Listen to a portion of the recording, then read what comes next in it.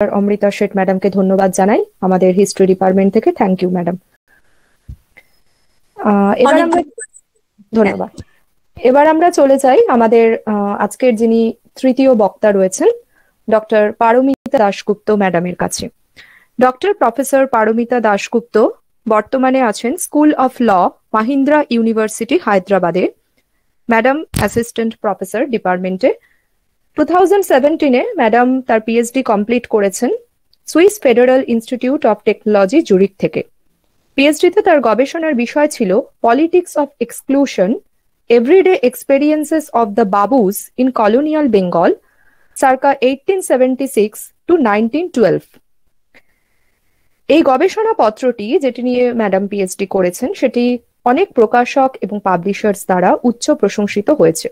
Professor Paromita ম্যাডামের স্পেশালাইজেশনের ক্ষেত্র হল south Asian history, history of science, technology and medicine, intellectual history and micro history. আজকে madam যে বিষয় অর্থাৎ টপিকটি নিয়ে বলবেন সেটি হলো চাকরি, aspects of salaried life and shaping of class identity in colonial India. ম্যাডামকে আমি অনুরোধ করব তার বক্তব্য উপস্থাপনা করার জন্য।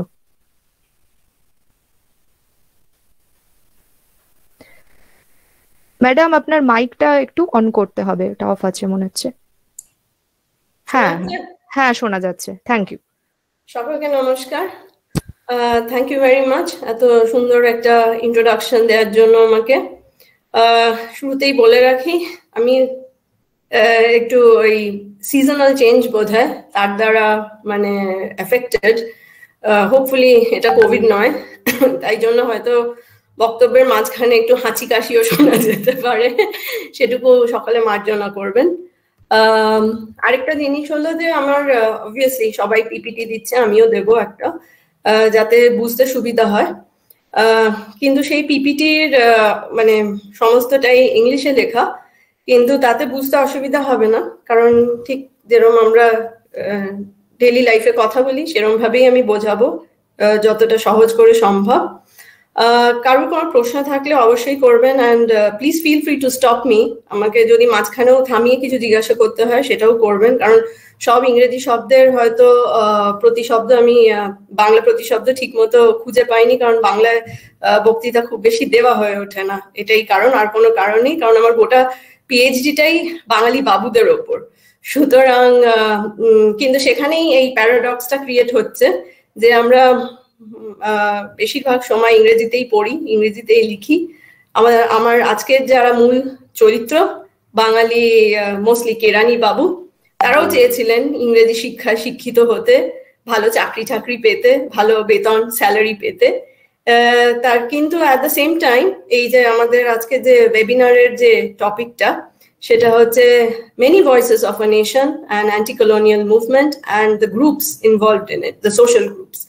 তো এই যে সেই ঊনবিংশ শতকের বা ঔপনিবেশিক যখন পুরো প্রক্রিয়াটা চলছিল সেই সময় যে সামাজিক দলগুলো তৈরি হয়েছিল, মধ্যবিত্ত, উচ্চ মধ্যবিত্ত, নিম্ন মধ্যবিত্ত, তাদেরও নিচে যাদেরকে অনেকেই পড়ে থাকবেন এস এন ব্যানার্জির বিখ্যাত লেখা, এবং তাতে ভদ্রলোক ভার্সেস ছোট লোক, ইতর লোক, এইসব নিয়ে লেখা হয়েছে। এই সবগুলোই আমি অল্প অল্প আমার বক্তৃতার মধ্যে মেনশন করব।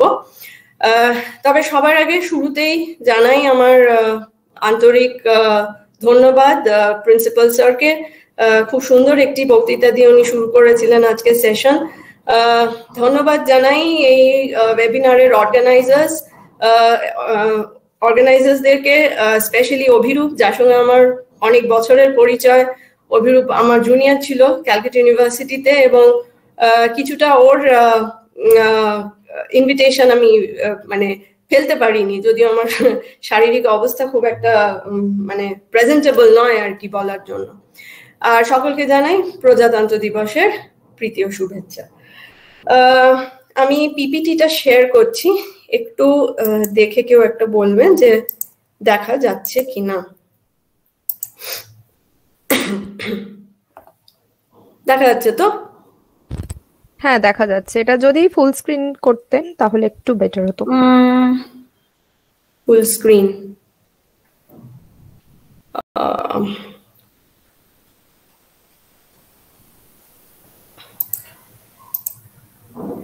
অপশনটা কি এখানে? আচ্ছা, ভিউতে গিয়ে দেখতে পারেন, রিভিউর পাশে যে ভিউ, হ্যাঁ ওখানে গিয়ে হচ্ছে রিডিং ভিউ। হ্যাঁ ঠিক আছে, ইয়েস ইয়েস একদম পারফেক্ট। Okay right. সো এইটা হলো আমার আজকের আলোচ্য বিষয়, চাকরি, aspects of salaried life and shaping of class identity in colonial India. Salaried life নতুন করে মানে খুব বেশি বোঝাবার কিছু নেই, আমরা সকলেই এখনো চাকরি করি, নানা ফিল্ডে আমরা রয়েছি, চাকরি বাকরি করছি এবং সকলেই মাসের শেষে একটা বেতন পাই। তো এই টপিকটা ভীষণ প্রাসঙ্গিক বলে আমার মনে হয়েছে। এই টপিকটা বেসিক্যালি আমার পিএইচডি থিসিসেরই একটি পার্ট। তো আমার মনে হয় যে এটা ভীষণ প্রাসঙ্গিক আজকের দিনেও। অ্যান্ড দেখতে হবে যে হাউ মাচ হ্যাজ চেঞ্জড। সত্যি কি সেই কলোনিয়াল টাইমস মানে ব্রিটিশরা আমাদের যে জিনিসটা শুরু করিয়ে দিয়ে গিয়েছিলেন, হ্যাঁ সেই জিনিসটা থেকে কি আমরা বেরোতে পেরেছি না পারিনি না, মানে আজকালকার দিনে সে প্রাসঙ্গিকতাটা কি। সবার আগে সর্বপ্রথম যেহেতু সময় আমাদের সীমিত, একটা শুরুতেই আমি একটা স্লাইড রেখেছি two present the objective of this presentation. So আমি একটা পার্টিকুলার গ্রুপ, যেহেতু এই ওয়েবিনারের আলোচ্য বিষয়ের মধ্যেই সোশ্যাল গ্রুপ মেনশন করা রয়েছে, সোশ্যাল গ্রুপস রাদার মেনশন করা রয়েছে, তো একটা পার্টিকুলার গ্রুপকে আমি আমার আলোচ্য বিষয় হিসেবে বেছে নিয়েছি। সেটা হচ্ছে চাকুরিজীবী অফ কলোনিয়াল পিরিয়ড, মোস্টলি 19 শতকের বেঙ্গল, 19 শতকের ভারত বা বেঙ্গল, সেই সময়কার চাকুরিজীবী।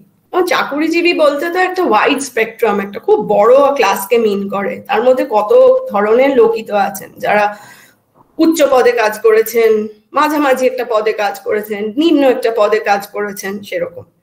তো এই এত বড় একটা স্পেকট্রাম যদি আমি কভার করতে চাই সেটা তো সম্ভব নয়, এবং তাতে অনেক অনেক ইনফরমেশন, অনেক ডিবেটস উঠে আসবে, আলোচ্য বিষয় উঠে আসবে। তো আমি মোস্টলি ফোকাস করার চেষ্টা করেছি সাবঅর্ডিনেট গ্রুপটাকে। সাবঅর্ডিনেট যারা অধীনস্থ, কারণ না কারোর অধীনস্থ, তাদের মাথার উপর হয়তো 2-3টে বস বসে রয়েছে, সেই গ্রুপটাকে। কিছুটা হলেও সকলেই যে তারা কেরানি ছিলেন এমন নয়, কিন্তু হ্যাঁ কিছুটা হলেও মানে কেরানিগিরি করেই তাদের প্রায় জীবনটা কাটতো।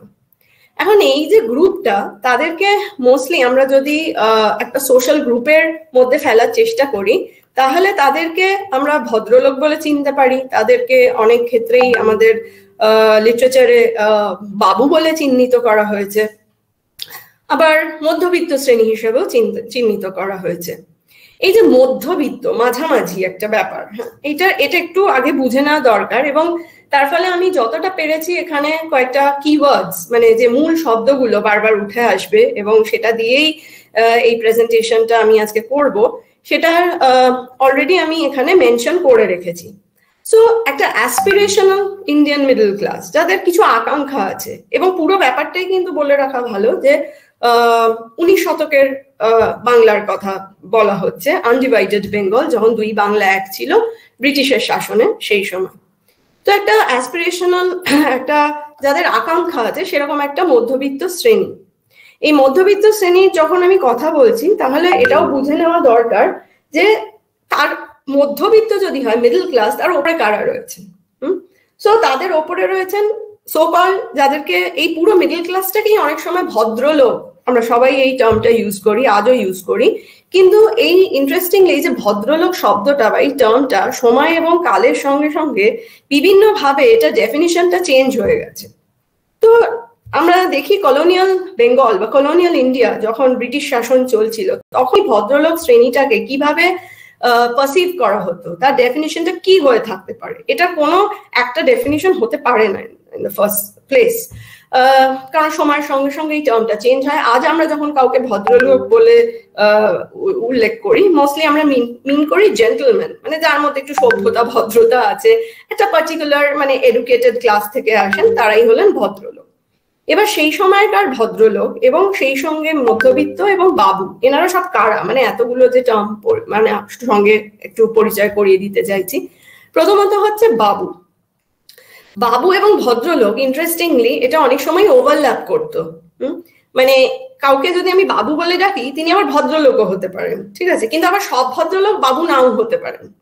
এটা একটা বেশ মজার ব্যাপার।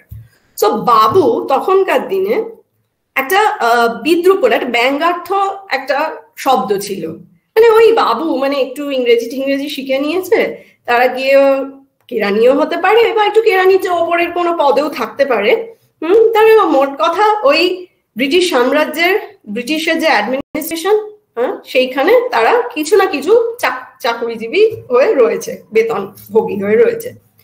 তো এই বাবুদেরকে নিয়ে নানা রকমের বিদ্রুপ, নানা রকমের প্রহসন, অনেক কিছু লেখা হয়েছিল ওই সময়। তার কারণ হচ্ছে এই বাবুদের মুশকিলটা হচ্ছে তারা পুরোপুরি ভাবে নেটিভ, মানে এই যারা আমাদের ভারতবাসী আর কি, ঠিক আছে, ব্রিটিশদের আসার আগে থেকেই যদি ধরি আর কি, সেই যে একটা ভারতবাসী, ভারতবর্ষে যে একটা নেটিভ ক্লাস, তাদের সঙ্গেও পুরোপুরি মিশতে পারছে না বা মিল হতে পারছে না। আবার তারা সাহেবদের মতোও নয়, কিন্তু তার সাহেবদের মতো হতে চায়। কেমন ভাবে হতে চায়? সাহেবদের বলা শেখানো ভাষা শিখে হতে চায়, সাহেবদের মতো পোশাক আশাক পরে হতে চায়, সাহেবদের মতো কিছু ম্যানারিজমস শিখতে চায় দৈনন্দিন জীবনে। এবং এটাও বলে রাখা ভালো যে আমি আজকে যে প্রেজেন্টেশনটা করছি, বক্তব্যটা দিচ্ছি, সেটা কিন্তু কোনো বড় নাম বা কোনো সেলিব্রিটি সেরকম নাম আমরা পাবো না, এক্সেপ্ট 1 or 2, হয়তো 1 2 জনের পাবো।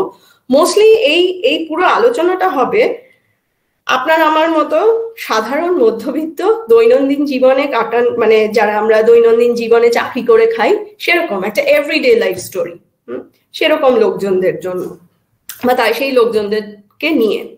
সো বাবু ছিল একটা ব্যঙ্গার্থ একটা শব্দ, এবং মোস্টলি সেই শব্দটা গিয়ে শেষে দাঁড়ালো, আবার সব বাবু অবশ্য ইউজও হতো, আমরা যেমন ইংরেজিতে মিস্টার লিখি, সেই জায়গাটা মিস্টার না লিখে বাবু অমুক, বাবু তমুক, সেইভাবেও লেখা যেত।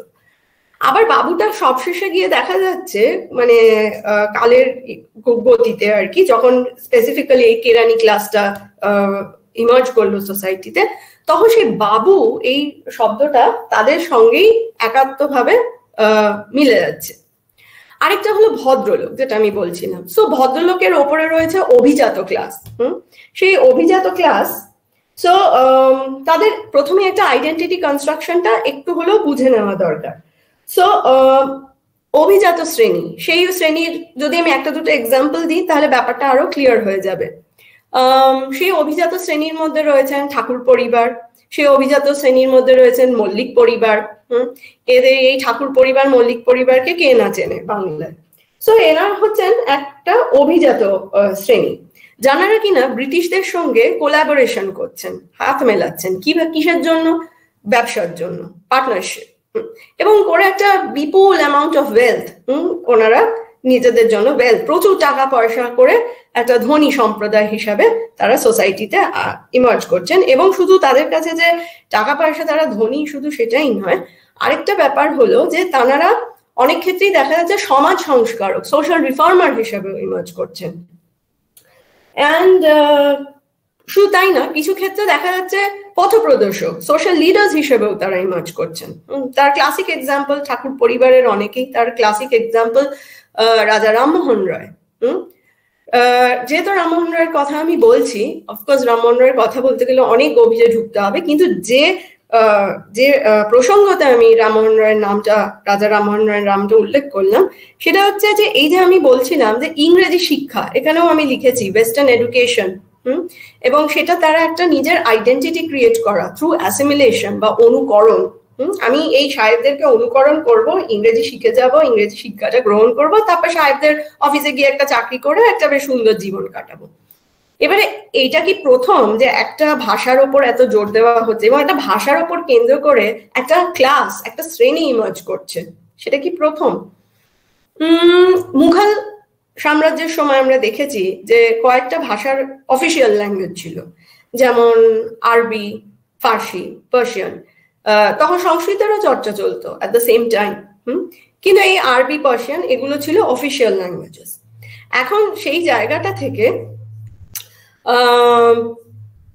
দেখা যাচ্ছে যে যখন ব্রিটিশরা আমাদের দেশে আসছে এবং শাসন ব্যবস্থা তারা বেশ ভালোভাবে মানে জমিয়ে বসছে আর কি, তখন একটা শ্রেণীর, একটা ক্লাস অফ পিপলের তাদের প্রয়োজন হচ্ছে, যারা কিনা তাদের মধ্যে একটা গো বিটুইনের কাজ করবে, ইন দ্য সেন্স ইন্টারমিডিয়েরিজ এর কাজ করবে। মানে তারা তো আমাদের দেশের ভাষা কিছু জানে না, তারা তো এলিয়ান, আমাদের দেশে কালচারটাও বোঝে না, কিছুই বোঝে না তারা, ঠিক আছে? খুবই অসুবিধা হচ্ছে তাদের মানে সাম্রাজ্য চালাতে, যেটা আমরা 1857-এর রিভোল্টের সময় তারা নিজেরাও রিয়েলাইজ করেছিল। 1857-এ যখন সিপাহী বিদ্রোহ হলো, তারা নিজেরাও রিয়েলাইজ করলো যে এই দেশের আমরা কিছু বুঝে উঠতে পারিনি আসলে, ঠিক আছে? আমরা অনেক কিছুই করতে যাচ্ছি, হয়তো অনেক সময় ভালো ইন্টেনশন নিয়েও করতে যাচ্ছি, কিন্তু ব্যাপারটা আমাদেরকে ব্যাকফায়ার করছে।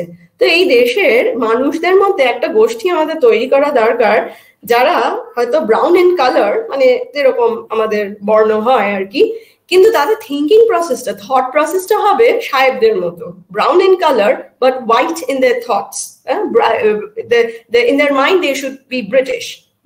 তো এরকম একটা শ্রেণী, একটা জাতির আমাদেরকে একটা শ্রেণীর দরকার, যারা আমাদের মধ্যে একটা এজেন্সির, একটা এজেন্টের মতো কাজ করবে আর কি। কারণ এখানে মানে চাষার দেশ, অর্ধেকের বেশি লোকই চাষ করে খায়, অর্ধেকের বেশি লোকই ম্যানুয়াল লেবার, ম্যানুয়াল লেবার্স। তো তাদের সঙ্গে তো ইংরেজিতে কথা বললে হচ্ছে না, বা তাদের কালচারটা না আমরা বুঝছি, না তারা আমাদের কালচারটা বুঝছে। আলটিমেটলি ব্রিটিশদের উদ্দেশ্যটা হচ্ছে শাসন ব্যবস্থা চালানো, সেটা কিভাবে? তো এই সমস্ত আমি খুব মানে সংক্ষেপে একটা মানে ব্যাকগ্রাউন্ড দেওয়ার চেষ্টা করলাম আর কি। এবং সেই জায়গা থেকে আরেকটা জিনিস তৈরি হচ্ছে যে খুব ভালো কথা, একটা ক্লাস আমরা, শ্রেণী আমরা তৈরি করতে পারি। তো এই শ্রেণীটা কারা? এরা হচ্ছে মধ্যবিত্ত শ্রেণী, ঠিক আছে? মানে যারা হচ্ছে অভিজাত, তারা তো অলরেডি ব্রিটিশদের সঙ্গে পার্টনারশিপ করছে, এই যেমন ঠাকুর পরিবার, মল্লিক পরিবার, ঠিক আছে? তারা তো অলরেডি ব্রিটিশদের সঙ্গে নানা ধরনের ব্যবসা ট্যাবসা করে প্রচুর ধন সম্পত্তি তারা মালিক হয়ে বসে আছে। তারা নানা রকম সমাজ সংস্করণের কাজেও নিজেদেরকে ইনভলভ করছে, কেউ বিধবা বিবাহ, সতীদাহ প্রথা, হ্যানা তেন অনেক কিছু করছে, খুব ভালো কথা। তো এদেরকে দিয়ে বোধহয় ঠিক হবে না, কারণ এরা নিজেদেরকে মনে করে যে আমরা বাকিদের থেকে আলাদা। মানে এরা সমাজ সংস্কার করছে ঠিকই, কিন্তু এরা তো গিয়ে ওই চাষা ক্লাসের সঙ্গে বসে মানে কথোপকথন করে বোধহয় আমাদের কাজটা হাসিল করাতে পারবে না, ঠিক আছে? তো এরা হচ্ছে অভিজাত শ্রেণী। আরেকটা শ্রেণী হচ্ছে মিডল ক্লাস, মধ্যবিত্ত শ্রেণী। তো এই যে মধ্যবিত্ত শ্রেণী যারা ব্রিটিশদের টার্গেট হলো, এরা ঠিক কারা? এরা হচ্ছে শিক্ষিত লোকজন, অনেক সময় ছোটখাটো জমিদারদেরও আমরা দেখতে পাই এই শ্রেণীর মধ্যে তারা বিলং করে। তারা এই শিক্ষিত লোকজন এবং লেখালেখি করে, মানে শিক্ষাটাকে তারা ভালোবাসে এবং শিক্ষাটাকে রপ্তও করতে রাজি, নতুন কিছু এলেও সেটাকে তারা রপ্ত করে নেবে, খুব ভালো কথা।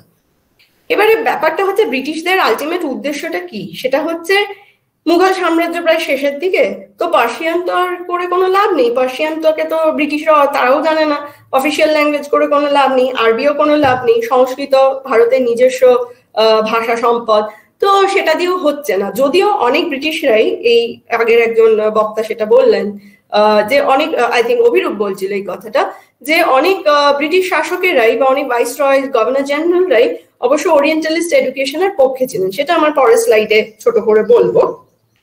তো তারা খুঁজছিলেন এমন একটা শ্রেণী যে যারা নিজেদের ইন্টারেস্টে, ঠিক আছে, আমাদের সঙ্গে হাত মেলাবে এবং আমাদের কাজটা সহজ করে দেবে। তো এরা গেল মধ্যবিত্ত শ্রেণী। এবারে এর নিচে একটা শ্রেণী আছে দরিদ্র অথচ ভদ্রলোক।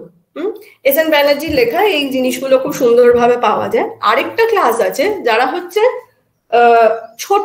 ছোট লোক মানে আনকালচার্ড পুয়ার। আচ্ছা, এই যে মধ্যবিত্ত শ্রেণী, তার মধ্যে কেরানি, উকিল, তারাও কিন্তু মধ্যবিত্ত শ্রেণীর মধ্যে পড়ে, ঠিক আছে? তার মানে এদের পেটে বিদ্যা বুদ্ধি আছে। আরেকটা হচ্ছে ছোট লোক, আনকালচার্ড পুয়ার, তারা বিশেষ লেখাপড়া জানে না। আচ্ছা, সেটা তো গেল। তাহলে একটা মোটামুটি 19th সেঞ্চুরিতে মানে লেটস সে বেঙ্গলের যে ক্লাস স্ট্রাকচারটা ছিল, সোসাইটির যে ক্লাস স্ট্রাকচারটা, সেটা আমরা কিছুটা হলেও একটা আইডিয়া পেলাম। এবার সে তো গেল। এবারে হচ্ছে discrimination in the various fields of education from administrative to employment was widespread and were the very breeding grounds of unique relationship of resistance as well as assertion. এইটার উপরেই দাঁড়িয়ে রয়েছে আজকে আমার মূল বক্তব্যটা। সেটা হচ্ছে শ্রেণী নয় গঠন হলো, তারপর এই শ্রেণীটা কি চুপচাপ বসে থাকবে? মানে তারা কি শুধু ব্রিটিশদের তাবেদারি করে যাবে এবং সাহেবরা অত্যাচার করবেন, যা নয় তাই টর্চার করবেন, এক্সপ্লয়টেশন করবেন, মানে সেগুলো কি সব মেনে নেবে মুখ বুঝে? বোধহয় নয়। কারণ সাহেবরাও তো আর মানে এদের তোষামত করবার জন্য এই শ্রেণীটাকে তৈরি করছেন না, সাহেবরা নিজেদের কার্য হাসিলের জন্য করছেন। তো সেইখানে বৈষম্য, ভেদাভেদ, ঠিক আছে? আর ব্রিটিশরা তো famous for divide and rule policy, তো সেই জিনিসগুলো আসবেই।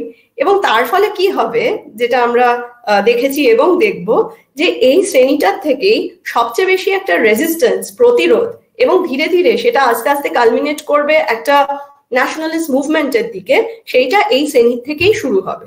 সো মেনি ভয়েসেস, এই একটা শ্রেণীর মধ্যেও অনেক ধরনের মানুষ আছেন, যারা কেরানি হতে পারেন, যারা কিনা উকিল হতে পারেন, যারা কিনা ছোটখাটো জমিদার হতে পারেন। অবভিয়াসলি তাদের ফিনান্সিয়াল কন্ডিশন বা স্টেটাস তো এক নয়, কিন্তু এরা সকলে নিজেদের মতো করে প্রতিবাদটা আস্তে আস্তে তৈরি করছেন। যেটা দেখার বিষয় আমার প্রেজেন্টেশনে, সেটা খুব ছোট ছোট কেস স্টাডির মধ্যে দিয়ে আমি দেখাবো যে এদের যে প্রতিবাদটা, সেটা কিন্তু আমি কোনো ম্যাক্রো লেভেলে স্টাডি করছি না, মাইক্রো লেভেলে করছি, ঠিক আছে? মানে খুব নিচু স্তরে, দৈনন্দিন জীবনে, এভরিডে লাইফে কিভাবে জিনিসটা ঘটছে। তো 19th সেঞ্চুরি বেঙ্গলি মিডল ক্লাসের সম্পর্কে এই মানে একটু পটভূমিটা আমরা দেখে নিই। আমি মিডল ক্লাস সম্পর্কে অলরেডি একটুখানি বললাম। তারপরে একটা ইম্পর্টেন্ট ল্যান্ডমার্ক অফ হিস্ট্রি, সেটা হচ্ছে 1835 সালে লর্ড ব্যাবিংটন ম্যাকলে। অনেক সময় হাসি ঠাট্টা এবং প্রহসনের ক্ষেত্রে বলা হয় যে আমরা নাকি সকলেই ম্যাকলের সন্তান, কারণ আমরা ইংরেজি ভাষায় কথা বলি, ইংরেজি ভাষায় পড়াশোনা করি। আজকে অনেকেই হয়তো বাংলা ভাষায় পড়াশোনা করে বা বেঙ্গলি মিডিয়ামের থ্রুতে পড়াশোনা করে বা এনি ভার্নাকুলার মিডিয়ামের থ্রুতে পড়াশোনা করে, কিন্তু আলটিমেটলি সেই ম্যাক্সিমাম বইপত্র তো সব ইংরেজিতেই লেখা, অধিকাংশ, ঠিক আছে? এবং আমরা যে এখনো পড়াশোনাটা করে চলেছি, এই যে ইউনিভার্সিটি ডিগ্রি অ্যাটেন্ড করছি, তার পিছনে দৌড়চ্ছি, গ্রাজুয়েট হতেই হবে, আরো কিছু হ্যানা ত্যানা, তো এগুলো সবই সাহেবদের দেওয়া আর কি, হ্যাঁ, সেটার ওপরেই আমরা চলছি এখনো। তাই জন্য অনেক সময় আমাদেরকে ম্যাকলের সন্তান বলে না। এই ম্যাকলে ভদ্রলোকটি কে ছিলেন, ঠিক আছে? উনি একজন বেশ নামকরা ব্রিটিশ ঐতিহাসিক ছিলেন। ছাত্রছাত্রীদের উদ্দেশ্যে বলছি, তারা নিশ্চয়ই এই ম্যাকলের নামও শুনেছে এবং কিছুটা হলেও ধারণা আছে। তো উনি একজন ব্রিটিশ হিস্টোরিয়ান ছিলেন, একজন ব্রিটিশ নামকরা পলিটিশিয়ানও ছিলেন। তো ওনাকে 1830 নাগাদ, 30-34 নাগাদ ভারতে পাঠানো হলো। কেন পাঠানো হলো? কারণ তখনই মোটামুটি ব্রিটিশ ইস্ট ইন্ডিয়া কোম্পানি এবং তারা যে অ্যাডমিনিস্ট্রেশনটা চালাচ্ছে, প্রশাসনটা চালাচ্ছে, তখনই তারা বুঝতে পারছে যে কোথাও গিয়ে একটা অসুবিধা হচ্ছে। এই বাংলা ভাষা, সংস্কৃত ভাষা, আরবি ফার্সি এটা করলে হচ্ছে না, আমাদের ওপর বার্ডেনটা বেড়ে যাচ্ছে, কারণ আমরা এই ভাষাগুলো অতটা ভালো জানি না বা রপ্ত করতে পারি না। তাহলে একটা কোনো উপায় বের করা দরকার। তো ওনাকে ওই সময় ভারতে পাঠানো হলো, এটা বোঝার জন্য বা দেখার জন্য যে কি করা যেতে পারে। ভার্নাকুলার এডুকেশনটাই কি শ্রেষ্ঠ বা শ্রেয়, নাকি ইংলিশ এডুকেশনটা এবারে মানে অফিসিয়ালি আরম্ভ করতে হবে? এবং তাতে করে ম্যাকলে মনে করলেন, উনি অবভিয়াসলি উনি ইংলিশ এডুকেশনের পক্ষেই ছিলেন এবং আরো অনেকেই পক্ষে ছিলেন, যার ফলে এই অ্যাংলিসিস্ট ওরিয়েন্টালিস্ট ডিবেটটাও হয়েছিল। তো উনি ওয়ারেন হেস্টিংস খুব বিখ্যাত একজন গভর্নর জেনারেল, ভাইসরয় তো তখনও হয়নি, governor general. So Warren Hastings আবার ছিলেন ওরিয়েন্টালিস্ট এডুকেশনের পক্ষে, যে না, প্রাচ্যবিদ্যা, উনি মানে ভারতীয় সভ্যতা, ভারতীয় বিদ্যাকে বেশ অ্যাডমায়ার করতেন। ওটা একটা গ্রুপ ছিল। আরেকটা গ্রুপ এলো উইলিয়াম বেন্টিং, ঠিক আছে? উইলিয়াম বেন্টিং যদিও বেশ ভালো দু একটা কাজকর্ম করেছিলেন, সতীদাহ, বিধবা বিবাহ, এইসব আইন টাইন উনি পাশ করিয়ে দিয়েছিলেন, কিন্তু উনি আবার ছিলেন ইংরেজি শিক্ষার পক্ষে। এবং সেটাতে ওনার একটা মানে একটা লজিক্যাল একটা পয়েন্ট ছিল যে ইস্ট ইন্ডিয়া কোম্পানির পক্ষে খুব অসুবিধা হয়ে যাচ্ছে, তার ফলে আমাদের একটা শ্রেণীকে খুব দরকার যারা ইংরেজি শিক্ষাটা মানে ইংরেজি ভাষাটা ভালো মতো শিখে নেবে এবং আমাদের এই ইস্ট ইন্ডিয়া কোম্পানি এই সাম্রাজ্য এবং প্রশাসন চালানোর জন্য আমাদেরকে সাহায্য করবে। তো ব্যাবিংটন ম্যাকলে সেই দলে পড়তেন আর কি। হি was in favour of অ্যাংলিসিস্ট claims and অ্যাংলিসিস্ট demand. তো উনি বললেন যে হ্যাঁ, ইংরেজিটাই দরকার, ঠিক আছে? এবারে ইংরেজিটা শুধু দরকার মানে ম্যাকলে আরো মানে ওনার বেশ দূরদর্শিতা ছিল ওনার। উনি বললেন যে ইংরেজিটা শিখে নিলেই বেশ ভালো, কারণ এদের মাধ্যমেই আমাদের একটা এজেন্টের দরকার বেসিক্যালি।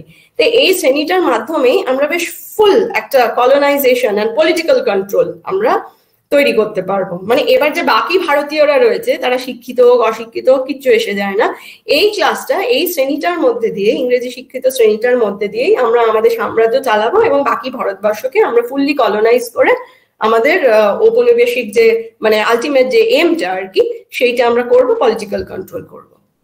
তো এই অ্যাংলিসিস্ট ওরিয়েন্টালিস্ট ডিবেটটা চললো এবং আলটিমেটলি সেটাই ধার্য হলো, অ্যাংলিসিস্টদেরই জয় হলো এবং সেটাই ধার্য হলো যে এবারে প্রাইমারি এডুকেশনের ক্ষেত্রে ধীরে ধীরে ধীরে ইংরেজি ভাষা এবং ইংরেজি মিডিয়াম অফ পড়াশোনা এবারে চালু হবে। তা যারা মানে ভারতের যারা the so call colonial elites, তখন সেই কলোনিয়াল যুগের যারা উচ্চবিত্ত মানে দ্য এলিটস আর কি, যাদের মানে বুদ্ধি ছিল, সকল তখনকার বুদ্ধিজীবী যাদের হাতে এক শ্রেণীর হাতে প্রচুর পয়সাও ছিল, তারা অনেকে এটাকেই সাপোর্ট করলেন যে হ্যাঁ ইংরেজি শিক্ষাই চালু হোক। কিন্তু কেন? কারণ তারা মনে করছেন যে এর ফলে একটা আপওয়ার্ড মোবিলিটি পাওয়া যাবে, একটা ঊর্ধ্বগামী গতিশীলতা, আমি জানি না মানে আমি ঠিক মতো এটা ট্রান্সলেট করতে পেরেছি কিনা, সো একটা আপওয়ার্ড মোবিলিটি পাওয়া যাবে। মানে আমি বেশ শিক্ষিত হয়ে গেলাম, ইংরেজি ভাষাটা শিখলাম, এবার সাহেবদের সঙ্গে বেশ ইংরেজিতে কথা টথা বলতে পারবো, চাকরি করতে পারবো, তার ফলে আমার ফিনান্সিয়াল গেইনটা আরো বেড়ে যাবে, আরো পয়সা আসবে হাতে। Ultimately everything বয়েলস down to money, মানে আমার আলটিমেটলি আমার সংসার চলছে কিনা, আমি বেশ একটা সমাজে একটা রেসপেক্টেবল পজিশন পাচ্ছি কিনা, এটাই তো সব। তো সেক্ষেত্রে অনেক ভারতীয়রাও সোকল তখনকার বুদ্ধিজীবী ভারতীয় কলোনিয়াল এলিটস তারাও এই অ্যাংলিসিস্ট ওরিয়েন্টালিস্ট ডিবেটে অ্যাংলিসিস্টদের সাপোর্ট করলেন এবং তাদেরই জয় হলো। তো হলো, এবারে two cut a long story short, আমরা একটু ফাস্ট ফরওয়ার্ড করে একটু এগিয়ে যাই। 1857, 1857 সাল, এটা it's a watermark, it's a watershed era in Indian history. তার কারণ হচ্ছে 1857 আমরা সবাই জানি সিপাহী বিদ্রোহ। 1857 আরেকটা কারণে ভেরি সিগনিফিক্যান্ট, সেটা হচ্ছে এস্টাবলিশমেন্ট অফ 3 ইউনিভার্সিটিজ, 3টে ইউনিভার্সিটি বিশ্ববিদ্যালয় তৈরি হলো, বম্বে, ক্যালকাটা, মাদ্রাস, যেখান থেকে একটা ক্লাস অফ গ্রাজুয়েটস আস্তে আস্তে তৈরি হবে। এবং বলে রাখা ভালো জাস্ট ফর ইনফরমেশন যে প্রথম দুজন গ্রাজুয়েট এই কলকাতা বিশ্ববিদ্যালয়ে ছিলেন নান আদার দেন বঙ্কিমচন্দ্র চট্টোপাধ্যায় আর যদুনাথ বোস। তো 3টে ইউনিভার্সিটি তৈরি হলো, খুব ভালো কথা। এবারে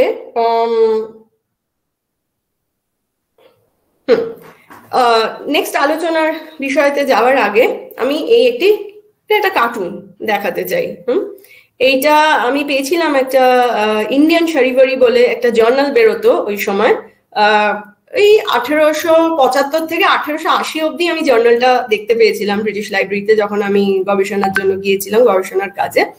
কিন্তু খুব মজার মজার সব প্রহসন লেখা এরকম কার্টুন সব বেরোতো। এটা একটু মানে নজর দিলে ভালো হয়। এখানে একজন লোকাল অফিসার, ব্রিটিশ অফিসার বসে রয়েছেন, আর বলেই বাহুল্য ইনি একজন ওয়েস্টার্ন এডুকেটেড বাবু। তার পোশাক আশাকের ওপরে একটু নজর দিলেও ভালো হয়, ধুতি পরা, জুতো পরা, মোজা পরা, বগলে একটা ফাইল, ভেরি সিগনিফিক্যান্ট, হাতে খুব সম্ভবত একটা কলম বা দোয়াত। তো এখানে উনি বলছেন লোকাল অফিসার ব্রিটিশ সাহেব, তিনি বলছেন, বাবুকে বলছেন যে who has been supplied with thermometer and hygrometer. উনি জিজ্ঞাসা করছেন বাবুকে, হ্যাভ দ্য ইনস্ট্রুমেন্টস অ্যারাইভড? বাবুকে জিজ্ঞাসা করছেন কোন ইনস্ট্রুমেন্ট, থার্মোমিটার আর হাইগ্রোমিটার। থার্মোমিটার আমরা সকলেই জানি, জ্বর মাপি আমরা জ্বর হলে, আর হাইগ্রোমিটার হচ্ছে বাতাসে বাষ্পর লেভেল কতটা সেইটা মাপার জন্য হাইগ্রোমিটার একটা যন্ত্র, সেটা ব্যবহার হয়। তো উনি বোধহয় অপেক্ষা করছেন ওনার অফিসে বসে, আর বাবুকে বলছেন যে থার্মোমিটার আর হাইগ্রোমিটার এই দুটো কি এসেছে? তার উত্তরে বাবু বলছে, yes sir, the thermo and হাইগ্রো have arrived, but the two মেহতার্স have not reported themselves to me at yes. মানে বাবু বলছে, বাবু মনে করছে থার্মো আর হাইগ্রো বোধহয় দুটো ব্যক্তির নাম। আর এই যে মেহেতারের স্পেলিংটা একটু লক্ষ্য করলে ভালো হয়, মিটার নয়, মেহেতার। ভার্নাকুলার ল্যাঙ্গুয়েজে এমনকি বাংলাতে বা গুজরাটিতে মেহেতার মানে হচ্ছে অ্যাকচুয়ালি সার্ভেন্ট, ভৃত্য, সার্ভেন্ট। তো বাবু নিজের মতো করে মাথায় জিনিসটা ভেবে নিয়েছে। সে মনে করছে থার্মো আর হাইগ্রো বোধহয় দুজন ভদ্রলোক, আর মেহেতার বোধহয় নিশ্চয়ই তাদের সার্ভেন্ট হবে। তো সে বলছে থার্মো আর হাইগ্রোতে এসে গেছে, কিন্তু মেহেতার তো আসেনি। তো এটা একটা প্রহসন আর কি, এইভাবে লেখা হতো ওই সময়, এটা বোঝাবার জন্য যে একটা হাফ আর্টেড এডুকেশন, ঠিক আছে, মানে একটা হিড়িক পড়ে গেছে, চলো সবাই ইংরেজি শেখো, কিন্তু একটা ভাষা ওরম ভাবে শিখলেই তো, ওরম ভাবে নতুন করে ভাষা শিখলেই তো একটা সেটা রপ্ত করার ব্যাপার থাকে। তো বাবুদের মধ্যে এই যে মধ্যবিত্ত শ্রেণীটা আর কি, একটু লোয়ার মিডল ক্লাস, তাদের মধ্যে একটা হিড়িক পড়ে গেছে যে চলো ইংরেজি শেখো, শিখতেই হবে, নাহলে আমি সাহেবের সঙ্গে সাহেবের অফিসে কাজ করব কি করে। কিন্তু আদতে তার শিক্ষাটা কিছুই হচ্ছে না, তো সে এরকম ভুলভাল ইংরেজি বলছে। তো এরকম ভুলভাল ইংরেজি নিয়ে অজস্র লেখা পাওয়া যায় ওই সময়। এমনকি যেসব কেরানিরা, এমনকি ফর এক্সাম্পল গিরিশ ঘোষ, শ্রীরামকৃষ্ণের বিখ্যাত গিরিশ চন্দ্র ঘোষ, তিনি একটা গভর্নমেন্ট অফিসে এরকমই একটা কেরানি লেভেলেরই চাকরি করতেন, অথচ এত সুন্দর সুন্দর নভেল তিনি আমাদেরকে দিয়ে গেছেন, এবং শ্রীরামকৃষ্ণের একজন সবচেয়ে প্রিয় ডিসাইপলও ছিলেন। তো তিনি ওই দিনের বেলা ওখানে গিয়ে চাকরি করতেন, আর রাতের বেলা এসে কিন্তু এরকম ধরনের সব নাটক, নভেল, প্রহসন এইসব লিখতেন। এরকম বহু বহু লোক ছিলেন যাদের হয়তো নামও সেরকম ভাবে জানা যায় না। এরকম বহু গবেষণা ক্ষেত্রে এরকম বহু প্রহসন আমি পেয়েছি, প্যামফ্লেটস পেয়েছি। তো যাই হোক, এই হলো বাবুর অবস্থা, মানে ভদ্রলোকের অবস্থা, ঠিক আছে। ইংরেজি ভাষা শিখছেন তিনি, খুব ভালো কথা। এবারে ইংরেজি ভাষা যেটুকুও শিখেছেন তাই দিয়ে একটা কোম্পানির চাকরি যদি জোগাড় করে নেওয়া যায়। এবারে কোম্পানির চাকরি মানে নানা ধরনের চাকরি হতে পারে। কোম্পানি একটা বিশাল সাম্রাজ্য চলছে তখন, বা কোম্পানি তো আর নেই, 1857 এর পর ওটা পাওয়াটা ট্রান্সফার হয়ে গেল ব্রিটিশ ক্রাউনের হাতে। তখন ব্রিটিশ রাজ, একদম রানী ভিক্টোরিয়া সোজাসুজি জিনিসটা নিজের হাতে নিলেন সিপাহী বিদ্রোহের পর। সো ব্রিটিশ রাজের আন্ডারে যে কোনো জায়গায় একটা চাকরি পেলেই হলো। তো এর ফলে যে আজকের যে মেন বিষয়টা, salaried groups and the colonial intermediaries, এই ইন্টারমিডিয়ারিজ কথাটা আমি বারবার বলে যাচ্ছি যে একটা মিডল গ্রুপ, একটা এজেন্ট আর কি এরা, ঠিক আছে, যাদের থ্রু দিয়ে এরা সাম্রাজ্যটাকে চালাবে। সো এইটা যেটা আমি অলরেডি উল্লেখ করেছি, যে the educated natives in turn embraced modern education and the class exclusivity it provided them, sometimes to the extent of being termed over assimilated. As Macaulay cunningly observed, they were brown in color but British in mind. So একটা শ্রেণী যারা খুব exclusive, ঠিক আছে, যারা পুরোপুরি ভারতীয়দের সঙ্গে মিশতেও পারছে না, তাদের মতও নয়, কারণ তারা একটা so called coat unquote modern এডুকেশনের ছোঁয়া পেয়েছে, এবং করে তারা এত বেশি সাহেব হতে চাইছে, কিন্তু সাহেবরা তো আবার তাদেরকে ধারে পাশে ঘেঁষতে দিচ্ছে না। তো সেই ক্ষেত্রে বৈষম্য, ডিসক্রিমিনেশনের জায়গাটা কিন্তু সাহেবরা একদম ঠিক রেখেছে, যে আমরা এই ক্লাসটাকে তৈরি করব, কিন্তু আমাদের আশপাশে ঘেঁষতে দেব না, ঘেঁষতে দিলেই গন্ডগোল। কারণ এরা যদি আমাদের মতো হয়ে যায়, মানে আমাদের মতো শিক্ষিত বা আমাদের মতো ঝরঝরে ইংরেজি বলতে শুরু করে, তাহলে তো আমাদের লোকজন, ভেতরকার লোকজন হয়ে চাকরি বাকরি পাবেন, এবং সেটাই হচ্ছে আলটিমেটলি। তো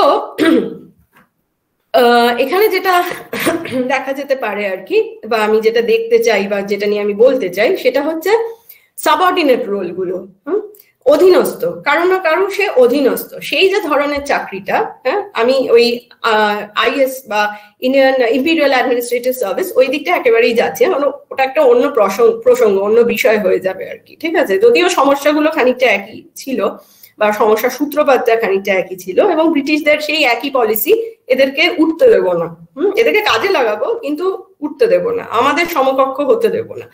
তো আমার ফোকাসটা হচ্ছে on the subordinate Rolle's and mostly the uncovenanted services, ইংরেজিতে যেটা বলে, সেটা ডেপুটি ম্যাজিস্ট্রেটও হতে পারে, আবার পেটি ক্লার্কস বা কেরানিও হতে পারে।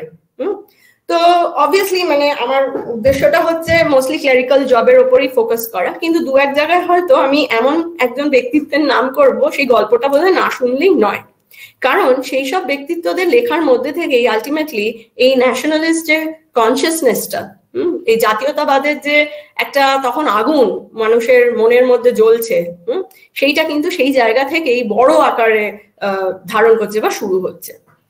সো হোয়াইট কলার জবস, এই টার্মটা খুব ইম্পর্টেন্ট। আমি ঠিক জানি না এটা এক্সাক্ট বাংলা প্রতিশব্দ কি হতে পারে।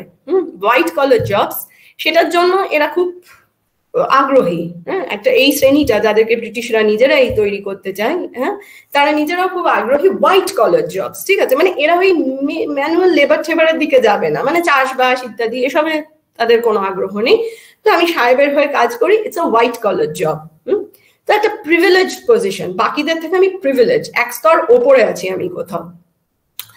So, সেক্ষেত্রে university educated salaried people constitute the emerging middle class who distinguish themselves by virtue of the nature of their jobs from the other traditional livelihoods. তো তারা নিজেদেরকে ডিস্টিংগুইশ করছে যে আমরা তো ভাই আলাদা, ঠিক আছে, আমরা তোমাদের মতো নই। এবারে ব্যাপারটা হলো যে এই যে শ্রেণীটা, ঠিক আছে, কিছু তাদেরকে বাবু বলা হোক, ভদ্রলোক বলা হোক, মধ্যবিত্ত বলা হোক, নামের বা ওই টার্মিনোলজিটার মধ্যে আমি যেতে চাইছি না, কারণ সেটা আরেকটা পলিটিক্যাল ডিবেট হয়ে যেতে পারে। তো যাই হোক, এই যে শ্রেণীটা যারা ইংরেজি শিখে ইউনিভার্সিটি থেকে হয়তো একটা, তখনকার দিনে প্রি ইউনিভার্সিটিও ছিল, মানে কোনো মতে ইংরেজি শিখে একটা ডিগ্রি ডিপ্লোমা নিয়ে বেরোচ্ছে, তো হলো, তো তারা তো বেরোলো, এবার এদের ভবিষ্যৎটা কি? এদের ভবিষ্যৎ এটাই যে সাহেবরা তাদেরকে চাকরিও দিতে চাইছে, ঠিক আছে, কিন্তু একটা সিলেক্টিভ ইনক্লুশন হচ্ছে। সিলেক্টিভ ইনক্লুশনটা কিভাবে হচ্ছে সেটা আমরা পরের স্লাইড গুলোতে দেখবো। সিলেক্টিভ ইনক্লুশন হচ্ছে ইচ্ছামতো তাদেরকে চাকরি থেকে বেরো করে দিচ্ছে, ইচ্ছামতো তাদের প্রমোশন আটকে দিচ্ছে, তাদের বেতন বৃদ্ধি হচ্ছে না, কোনো কিছুই হচ্ছে না, ট্রান্সফারও করে দিচ্ছে, খেয়াল খুশি সেইভাবে করছে। তো পুয়ার পেমেন্ট, প্রমোশন, ইনক্রিমেন্ট, এসব তো হলো। এবারে ব্যাপারটা হচ্ছে দেখার, এই প্রেজেন্টেশনটা করার উদ্দেশ্য এটাই, সবচেয়ে এখানে আমি 2-3টে প্রশ্ন সাজিয়েছি, কিন্তু সব থেকে ইম্পর্টেন্ট যেটা হলো সেটা হচ্ছে এই যে কেরানির চাকরি এরা করছে বা যে কোনো সাবঅর্ডিনেট জব এরা করছে, সেটাতে তাদের নিজেদের ডোমেস্টিক লাইফ, তাদের যে সাংসারিক দৈনন্দিন জীবন, সেইটার উপরে সেটার কি প্রভাব পড়ছে, তাদের যে নিজস্ব একটা জগৎ আছে সেটার উপরে কি প্রভাব পড়ছে। এবং এই যে শুধু ইংরেজি শিখে যে তারা চাকরিতে ঢুকে যাচ্ছে, কাজ করছে, বাড়ি আসছে, তা তো নয়, ওই অফিসে গিয়ে যখন ঢুকছে তখন আরো নানা কিছু সংস্পর্শে তারা আসছে। একটা হচ্ছে তার সাহেব বস, তার সংস্পর্শে আসছে, সে হয়তো অত্যাচারীও হতে পারে, ভালোও হতে পারে, একটু মাথা খারাপও হতে পারে, মিউজিক্যাল হতে পারে, কেউ জানে না। আরেকটা হচ্ছে যে তারা এমন কিছু ট্যাঞ্জেবল জিনিস, মানে যেটাকে স্পর্শ করা যায়, ঠিক আছে, মানে বাস্তবে এই কলোনিয়াল রুলটা, মানে এই ঔপনিবেশিক রুলটা বাস্তবে কিভাবে ফিল করা যায়। মানে আমরা থিওরিটিক্যালি বলছি হ্যাঁ ব্রিটিশে আসছে, ব্রিটিশরা শাসন করছে, একটা কলোনিয়াল রুল, একটা ঔপনিবেশিক শাসন চলছে, ঠিক আছে, কিন্তু বাস্তবে সেটা কি ছোঁয়া যায়, ঠিক আছে। তো সেই জিনিসটা একমাত্র আমরা দেখতে পাচ্ছি, বলবো না একমাত্র, কিন্তু খুব বেশি ভাবে দেখতে পাচ্ছি যখন এই নেটিভরা, এই ভারতীয়রা, মিডল ক্লাস, যারা ইংরেজি শিক্ষায় শিক্ষিত, তারা যখন এই অফিসগুলোতে চাকরি করতে যাচ্ছে, তো সেক্ষেত্রে রেস অ্যান্ড ক্লাস, একদিকে রেস, এদিকে ব্রিটিশরা, এইদিকে ভারতীয়রা, অ্যান্ড ক্লাস মানে ভারতীয়দের মধ্যেও এই যে একটা শ্রেণী, একটা ক্লাসের একটা বিভাজন হচ্ছে, তারা it shaped the differentiated access to opportunities and challenges in the salaried world, ঠিক আছে। মানে এই যে এটার ক্ষেত্রে কি হচ্ছে, তারা তো সবাই একই শ্রেণী, মানে হোমোজিনাস নয়, যেটা ওই ওয়েবিনারের কনসেপ্ট নোটেও রয়েছে, it's not a homogeneous group, ঠিক আছে, মানে সবাই তো সেম লেভেলে, সেম ক্যাটাগরি নয়, তাদের মধ্যে বিভিন্ন স্তর আছে, এবং সেইটা দিয়ে তাদের একটা সেলফ আইডেন্টিটি, একটা ইন্ডিভিজুয়াল আইডেন্টিটি, যে আমার একটা ব্যক্তি সত্তা তৈরি হচ্ছে। একটা হচ্ছে ইন্ডিভিজুয়াল আইডেন্টিটি, তারপরে সেইটা আস্তে আস্তে গিয়ে একটা ন্যাশনাল লেভেলে দেখা যাচ্ছে যে আমার একটা জাতীয়তাবাদী একটা ক্যারেক্টার, হ্যাঁ, বা একটা জাতীয় লেভেলে আমার পরিচয়, রাদার একটা আইডেন্টিটি ক্রিয়েশন হচ্ছে। এবং সেটা কিভাবে, তো সেক্ষেত্রে আমার এই প্রেজেন্টেশনে আমি অবশ্যই সেটা মানে I've argued যে race and class inflicted power relations and opportunities in salaried life had an important impact on the work and domestic life of the babus, as well as in shaping their specific class identity and character. তো এই যে একটা পাওয়ার relation, ওইদিকে একটা power house বসে রয়েছে ব্রিটিশরা, ঠিক আছে, এইখানে ব্রিটিশরাই তৈরি করেছে একটা শ্রেণীকে, সেখান থেকেও একটা পাওয়ার হাউস ক্রিয়েট হচ্ছে, ঠিক আছে। এই যে দুটো ক্লাসের মধ্যে কনস্ট্যান্ট ফ্রিকশন, কনফ্লিক্ট, একটা পাওয়ার রিলেশন, রেস ভার্সেস ক্লাস বা ক্লাস ভার্সেস ক্লাস তৈরি হচ্ছে, সেটা থেকে কিভাবে ভেঙে চুড়ে নতুন করে গড়ছে, নতুন করে ভাঙছে, একটা ক্লাস আইডেন্টিটি অ্যান্ড ক্যারেক্টার কিভাবে তৈরি হচ্ছে। তো একটু গল্পের ছলে আমরা এগুলো একটু দু একটা কেস স্টাডি দেখে নেব, এবং তারপরে সব শেষে অ্যানালিসিসটা আমরা করব। তো দেখা যাচ্ছে যে এভরিডে ওয়ার্ক প্লেস, ঠিক আছে, সেখানে নানাবিধ সমস্যা, কেরানি বাবু, সে যাই যে লেভেলেরই হোক, সে ডেপুটি ম্যাজিস্ট্রেট হোক, কি সে কেরানি হোক বা যাক চাকরি করুক, তার নানা রকমের কমপ্লেন রয়েছে সরকারের বিরুদ্ধে, ব্রিটিশ সাহেবদের বিরুদ্ধে, আর প্রচুর কাজ চাপিয়ে দিচ্ছে, ঠিক আছে, উচ্চ স্তরে অ্যাপয়েন্টমেন্ট দিচ্ছে না, হ্যাঁ, খাটিয়ে মেরে ফেলছে, এইসব চলছে।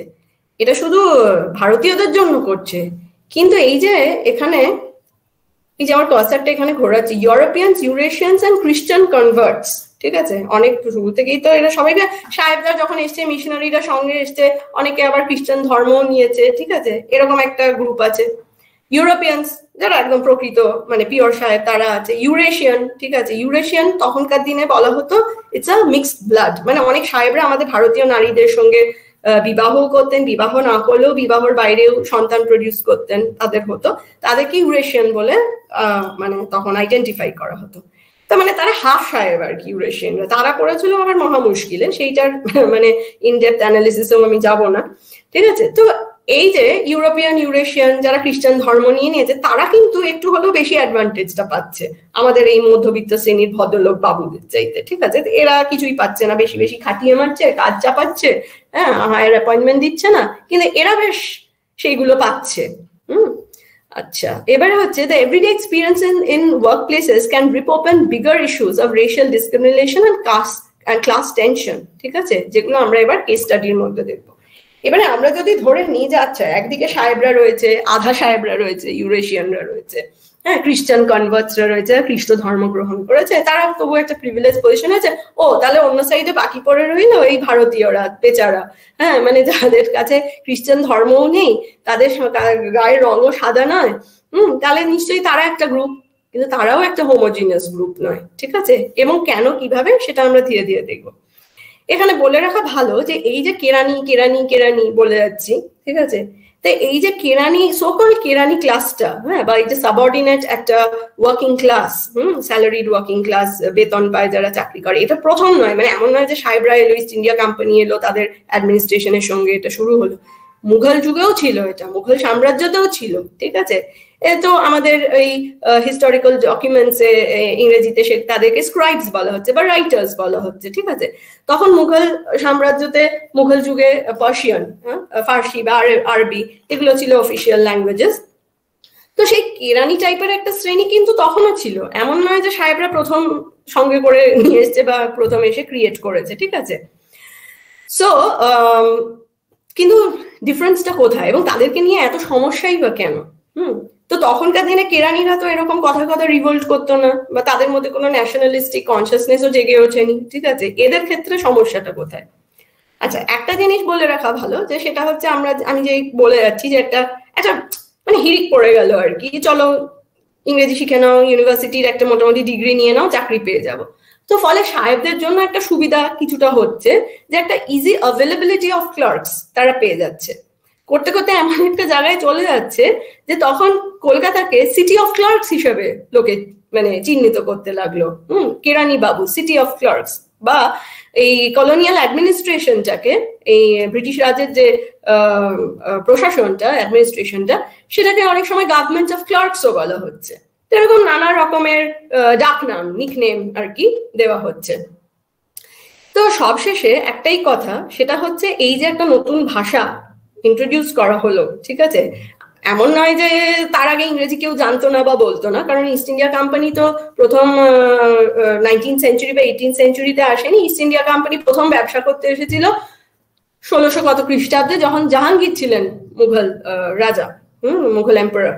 তো সেই সময় সেই কুইনের চার্টার অ্যাক্ট নিয়ে তারা এসেছিল, এবং তারা একা আসেনি, এরকম আরো অনেক কোম্পানি এসেছিল, ডাচরা এসেছিল, পর্তুগিজরা এসেছিল, ফ্রেঞ্চরা এসেছিল। তো সবাইকে বেশ হাঁটিয়ে ছড়িয়ে ইস্ট ইন্ডিয়া কোম্পানি, এটা প্রথম মানে বিশ্বের ইতিহাসে যে একটা কোম্পানি যারা ট্রেড মানে ব্যবসা করতে এসেছিল, তারা আলটিমেটলি আমাদের উপরে একটা 200 বছরের রাজত্ব চালিয়ে গেল আর কি। পরে ইস্ট ইন্ডিয়া কোম্পানি থেকে হাত বদল হয়ে রাজ হলো, যাই হোক।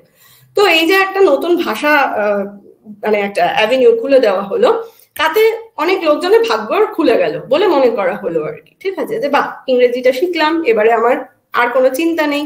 সো আলটিমেটলি ফিনান্সিয়াল গেইনস এর দিকটা। কিন্তু তার সঙ্গে এটাও দেখতে হবে, that is one side of the story.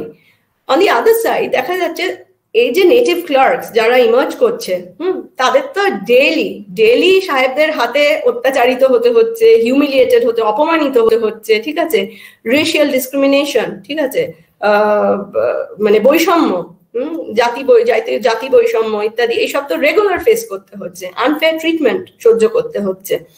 তো ফলে কারণ তাদের ওই পে, প্রমোশন, ডিসমিসাল এইসব নিয়ে অনেক ঝামেলা, ঠিক আছে। তো তো এইসব কারণে তো গল্পটা তো মানে একদিকে যাচ্ছে না, ঠিক আছে, it's not a one track story, one sided story. তো সেটা সব শেষে অ্যানালাইজ করলে ভালো হয়। তার আগে কয়েকটা ইন্টারেস্টিং জিনিস মানে কেস স্টাডির মতো করে আমি দেখাতে চাই। এই যে কেরানি বলে যাচ্ছি, তো যে কেউ কি কেরানি হতে পারে? সরি, তো যে কেউ কি কেরানি হতে পারে? মানে আমি ইংরেজি শিখলাম, ইউনিভার্সিটি ডিগ্রি পেয়ে গেলাম, তাহলে কি আমি কেরানি হয়ে বসে করতে পারবো কোনো একটা সাহেবের অফিসে? অতটাও সহজ নয় আর কি ব্যাপারটা, ঠিক আছে। তো আমি যখন এগুলো নিয়ে গবেষণা করছিলাম, প্রচুর নিউজ পেপার রিপোর্ট আমি ঘেটেছিলাম আর কি, ঘাটতে হয়েছিল। বই ছিলই, তার সঙ্গে news paper report. And news paper যেহেতু আমার দৈনন্দিন ইতিহাস নিয়ে কাজ, দৈনন্দিন জীবনের ইতিহাস নিয়ে কাজ, সেই জন্য নিউজ পেপার সংবাদপত্র একটা খুব বড় ভূমিকা মানে একটা রোল নিয়েছিল আমার পিএইচডি থিসিসে। তো এটা যখন দেখছি, হঠাৎ এই টেবিলটা পেলাম আমি। তো এখানে দেখা যাচ্ছে যে কোয়ালিফিকেশনস ফর ক্লার্কশিপ, একটা ক্লার্ক হতে গেলে শুধু ইংরেজি শিখলেই হবে না, তারপর তাকে একটা পরীক্ষায় বসতে হবে, এবং পরীক্ষাটা বেশ কড়া একটা পরীক্ষা, ঠিক আছে। তাতে অ্যারিথমেটিক, গণিত, arithmetic and elementary mathematics 500 number, geography ভূগোল 500 নম্বর, হিস্ট্রি ইতিহাস, সেটা আবার শুধু ভারতের ইতিহাস নয়, ইংল্যান্ড মানে ব্রিটেন আর ভারত দুটো মিলিয়ে ইতিহাস 500 নম্বর, হ্যান্ড রাইটিং হাতের লেখা 500 নম্বর, কম্পোজিশন মানে এসে লেখা 500 নম্বর, লেটার ড্রাফটিং প্রেসি রাইটিং 500 নম্বর, সরি 1000। তো এত কিছু নিয়ে মানে আমি গুনতেও চাইছি না আর কি টোটাল কত মার্কস হতে পারে। এটা 1882 একটা রিপোর্টে এটা পাওয়া যাচ্ছে। তো এত কিছু পার হতে হবে, এত কিছুতে মানে আমরা তো 100 নম্বর 200 নম্বর পরীক্ষা ম্যাক্সিমাম দিয়ে অভ্যস্ত, এরা আবার 500 1000-এ আর কি যাচ্ছে, ঠিক আছে। তো এখানে বলা হচ্ছে যে unless a candidate obtains at least 1/3 marks in handwriting, composition, letter drafting and pressy writing, no candidate would be eligible for the position, and no candidate would be eligible for the position in financial department without obtaining at least 1/3 marks in arithmetic and elementary mathematics. Obviously finance department যেহেতু at least 1/3 marks পেতে হবে, যে এত total যে নম্বর তাতে at least 1/3 1/3 marks পেতে হবে গণিতে, তবে গিয়ে সে ফিনান্স ডিপার্টমেন্টে চাকরি পাবে। আর বাকি সব জায়গায় চাকরি পেতে গেলেও যে বাকি যে সাবজেক্ট গুলো মানে যা যা আছে আর কি, যেমন হাতের লেখা, composition, letter drafting, precis writing সব মিলিয়েও তাকে 1/3 1/3 মার্কস পেতে হবে, ঠিক আছে। এবার এই যে প্রসেস অফ স্ক্রিনিংটা, সেখানেই তো আমাদের নেটিভ আর কি আমাদের ভারতীয়দের এই যে শ্রেণীটা, তাদের বিশাল আপত্তি এবং প্রচন্ড তাদের মনে হচ্ছে যে এটা খুব আনফেয়ার একটা স্ক্রিনিং পদ্ধতি আর কি, ঠিক আছে, unfair way of measures of recruitment. কারণ হাতের লেখা তো সবাই সমান হবে না, তারপরে আবার ইংরেজি ভাষায় হাতের লেখা, ঠিক আছে, বাংলা হলে তবুও নয় একটা কথা ছিল, একটা নতুন নতুন ভাষা শিখে তারা মানে সেটাকে অ্যাপ্লাই করার চেষ্টা করছে, ইংরেজি হাতের লেখা। আচ্ছা, এবার হাতের লেখাটা তো কার ভালো কার খারাপ ব্যাপারটা খুব সাবজেক্টিভ, মানে আমার মনেই হতে পারে যে এই স্টুডেন্টের হাতের লেখাটা ভালো, ঠিক আছে, আমার পাশের যে প্রফেসর বসে আছে তার মনে হতে পারে নাকি জঘন্য হাতের লেখার চাইতে ভালো হতে পারতো। তো এটার তো কোনো স্ট্যান্ডার্ড নেই আর কি, ঠিক আছে, মানে এটা খুব সাবজেক্টিভ একটা ব্যাপার, এবং সাহেবরা ইচ্ছা করে সেটা করছে, এবং সেক্ষেত্রে নেটিভরা সেটাই বলছে যে it was perhaps এই যে এখানে a clever way of eliminating the lesser educated natives that ultimately magnified into prejudice against the Bengalis, the chief aspirant of clerical jobs. তো নেটিভরা বলছে যে আমাদেরকে কি বোকা পেয়েছো, মানে ব্যাপারটা তো হচ্ছে তোমরা ইচ্ছা করে এই কাজগুলো করছো, হাতের লেখা এটার কোনো স্ট্যান্ডার্ড বলে কিছু আছে যে কে বলবে আমার হাতের লেখা ভালো খারাপ, ঠিক আছে। তারপরে হচ্ছে আবার কি ইতিহাস, সেটা ভারত এবং ব্রিটেন, ঠিক আছে, দু জায়গারই ইতিহাস সম্পর্কে তার ধ্যান ধারণা থাকতে পারবে, এ তো সম্ভব নয়, ঠিক আছে, মানে সে একটা ইউনিভার্সিটির গ্রাজুয়েট, কোনো মতে ঘষে মেজে হয়তো পাশ করছে, কেউ কেউ হয়তো বেশি পড়াশোনা জানে, ভালো সবাই তো হতে পারে না। তো ভারতের ইতিহাস নয় তবু বুঝলাম, ইংল্যান্ডের ইতিহাস সেটা লিখতে হবে, লেটার রাইটিং, ঠিক আছে, সে লেটার রাইটিং এর তো নানা নমুনা আছে, আজকে হয়তো টাইম হবে না সেগুলো মানে প্রেজেন্ট করবার, যাই হোক। তো সেটা একটা সমস্যা, ঠিক আছে, তার বিরুদ্ধে তারা কি করছে এখন, কিভাবে আন্দোলনটা কিভাবে হবে, এরা এই যে নেটিভরা আর কি যারা গিয়ে দিনের বেলায় এইসব জায়গায় চাকরি করতেন, তারা আবার রাত্রিবেলায় এসে নানা ধরনের এইসব এই নিউজ পেপার কলামস আর্টিকেলস লিখতেন আর কি, ঠিক আছে, মানে ওই জন্য বলা হতো যে pen is mightier than sword of a Bengali. মানে বাঙালিরা যখন হাতে কলম ধরে সেটা মানে একটা তলোয়ারের চেয়েও বেশি ধারালো হয়ে যায় আর কি, এবং ব্রিটিশরা সত্যি সেটাকে খুব ভয় পেত, এবং সে যে ভয় পেত তার একটা প্রুফ এখানেই রয়েছে, ঠিক আছে, এটা 1900 সালের একটা অ্যাডভার্টাইজমেন্ট, একটা বিজ্ঞাপন, ঠিক আছে, তো সেখানে মানে এই যে বাঙালিরা বিকেম অ্যান আইসোর, মানে একটা চক্ষুশূল হয়ে দাঁড়িয়েছিল আর কি, এদের মানে ভীষণ ট্রাবল দিচ্ছে সাহেবদের, ঠিক আছে। সেখানে এই বিজ্ঞাপনটায় লেখা রয়েছে 1900 সালে, temporary writers R required in chief commissionerate office Allahabad, Eurasians, Mohammedans, native Christians, East Indians and upcountry Hindus may apply personally at the above office with specimens of handwriting and testimonials they may be in possession of. Bengalis need not apply. একদম সরাসরি কোনো আগ্রহ নেই, সরাসরি বলে দিচ্ছে বাঙালিদের একদম অ্যাপ্লাই করো না, মানে অ্যাপ্লিকেশনই দিও না, চাকরি তো দূরস্থ, ঠিক আছে। তো সেই ক্ষেত্রে এবারে অবভিয়াসলি এই যে অ্যাসপিরেন্ট ক্লাসটা আর কি, মানে চাকরির জন্য যারা হাহুতাশ করে বসে রয়েছে তারা তো খেপে বোম, ঠিক আছে। তো খুবই খেপে যাচ্ছে এবং তারা বলছে যে এটা তো একটা রেশিয়ালি প্রেজুডিসড কলোনিয়াল মেজার, কোন কালে কোথায় এটা, মানে এটা কি করে হতে পারে।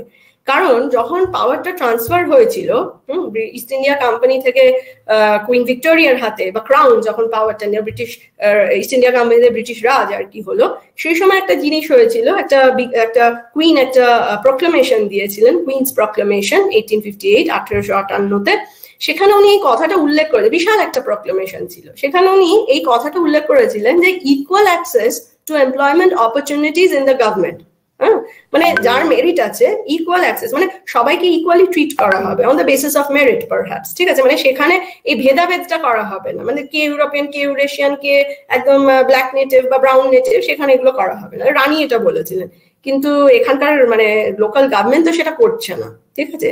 তারা তো একেবারেই মানে on the basis of race and faith, ঠিক আছে, কে খ্রিস্টান নয়, খ্রিস্টান ধর্মকে নেয়নি, তার গায়ের রং কি, এইসব বেসিসে একটা ডিসক্রিমিনেশন, হ্যাঁ, বৈষম্য ক্রিয়েট করছে। তো তখন নেটিভরা আবার একটা প্রোটেস্ট আর কি লিখতে শুরু করলো নিউজ পেপারে, এবং সবচেয়ে বেশি আক্রোশ এবং ক্ষোভ আর কি উগড়ে দিল ভাইসরয় লর্ড কার্জনের ওপরে, যিনি 1899 থেকে 1905 সাল অবধি আমাদের ভাইসরয় ছিলেন, এবং ওনার সময়ই প্রথম বঙ্গভঙ্গ হয়েছিল 1905 সালে, এবং বঙ্গভঙ্গ আবার অ্যানালমেন্টও হয়েছিল 1911 সালে under lot of pressure. Lord Curzon, যার নামে কার্জন পার্ক কলকাতায়, এবং যিনি ভিক্টোরিয়া মেমোরিয়ালেরও স্রষ্টা। তো লর্ড কার্জনকে মানে সত্যি ভারতীয়রা একদম মানে বলছে দুই চোখে সহ্য করতে, মানে ইনি যেমন আবার বাঙালি হেটার ছিলেন, বাঙালিরাও এনাকে দুই চোখে সহ্য করতে পারতো না, ঠিক আছে। তো লর্ড কার্জনের এগেনস্টে অনেক রিপোর্ট, লেখালেখি, অনেক কিছু হলো, ঠিক আছে, যে ইনি ভীষণই পার্শিয়াল, ঠিক আছে, উনি আনফেয়ারলি মানে নেটিভদের ট্রিট করেন এবং আনফেয়ার মেজার্স নেন, মানে ওনার কোনো ব্যালেন্স নেই কোনো কিছুর, ফেয়ারনেস তো দূরস্থ। তো কার্জনের এগেনস্টে এসব হলো, এবং কার্জন আবার আরেকটা জিনিসও শুরু করলেন, সেটা হচ্ছে কম্পিটিশন ভার্সেস নমিনেশন, ঠিক আছে। এখানে আরেকটা জিনিস বলে রাখা ভালো, আমরা যখন ব্রিটিশদের কথা বলি সেটাকেও কিন্তু একটা হোমোজিনাস ক্লাস হিসাবে ধরা একদমই উচিত নয়, ঠিক আছে। অনেকেই হয়তো পড়ে থাকবেন বা জানবেন, সেটা হচ্ছে লো অ্যান্ড লাইসেন্সিয়াস, মানে লো ক্লাস ব্রিটিশরাও কিন্তু ছিলেন এই দেশে, বা ছিল এই দেশে, ঠিক আছে। মানে সব ব্রিটিশ যে মানে খুব মানে প্রচন্ড সাহেব, মানে তারা আগাগোড়া মানে দুর্ধর্ষ ইংরেজি বলে একদম একটা ওই ওদের একটা অভিজাত শ্রেণী থেকে এসছে তা কিন্তু নয়, ঠিক আছে। মানে তাদের মধ্যেও গরিব ছিল, ড্রাগ এডিক্টেড ছিল, চোর ছেঁচর ছিল, ড্রাঙ্কার ছিল, অনেক কিছু ছিল। এবং এই শ্রেণীর যে হোয়াইট যারা ব্রিটিশ যারা, তাদেরকে নিয়েও খুব সুন্দর দুর্দান্ত বই আছে। যিনি আমার সুপারভাইজার, ওনার একটা খুব সুন্দর বই আছে, low and লাইসেন্সিয়াস Europeans, the white সাবঅল্টার্নস, এই ওরিয়েন্ট ব্ল্যাকসন থেকে বেরিয়েছিল 2009 সালে। এবং শর্মিষ্ঠা দে, আমাদের আর্কাইভিস্ট যিনি রাইটার্সের, ওনারও একটা বই আছে অন হোয়াইট সাবঅল্টার্নস।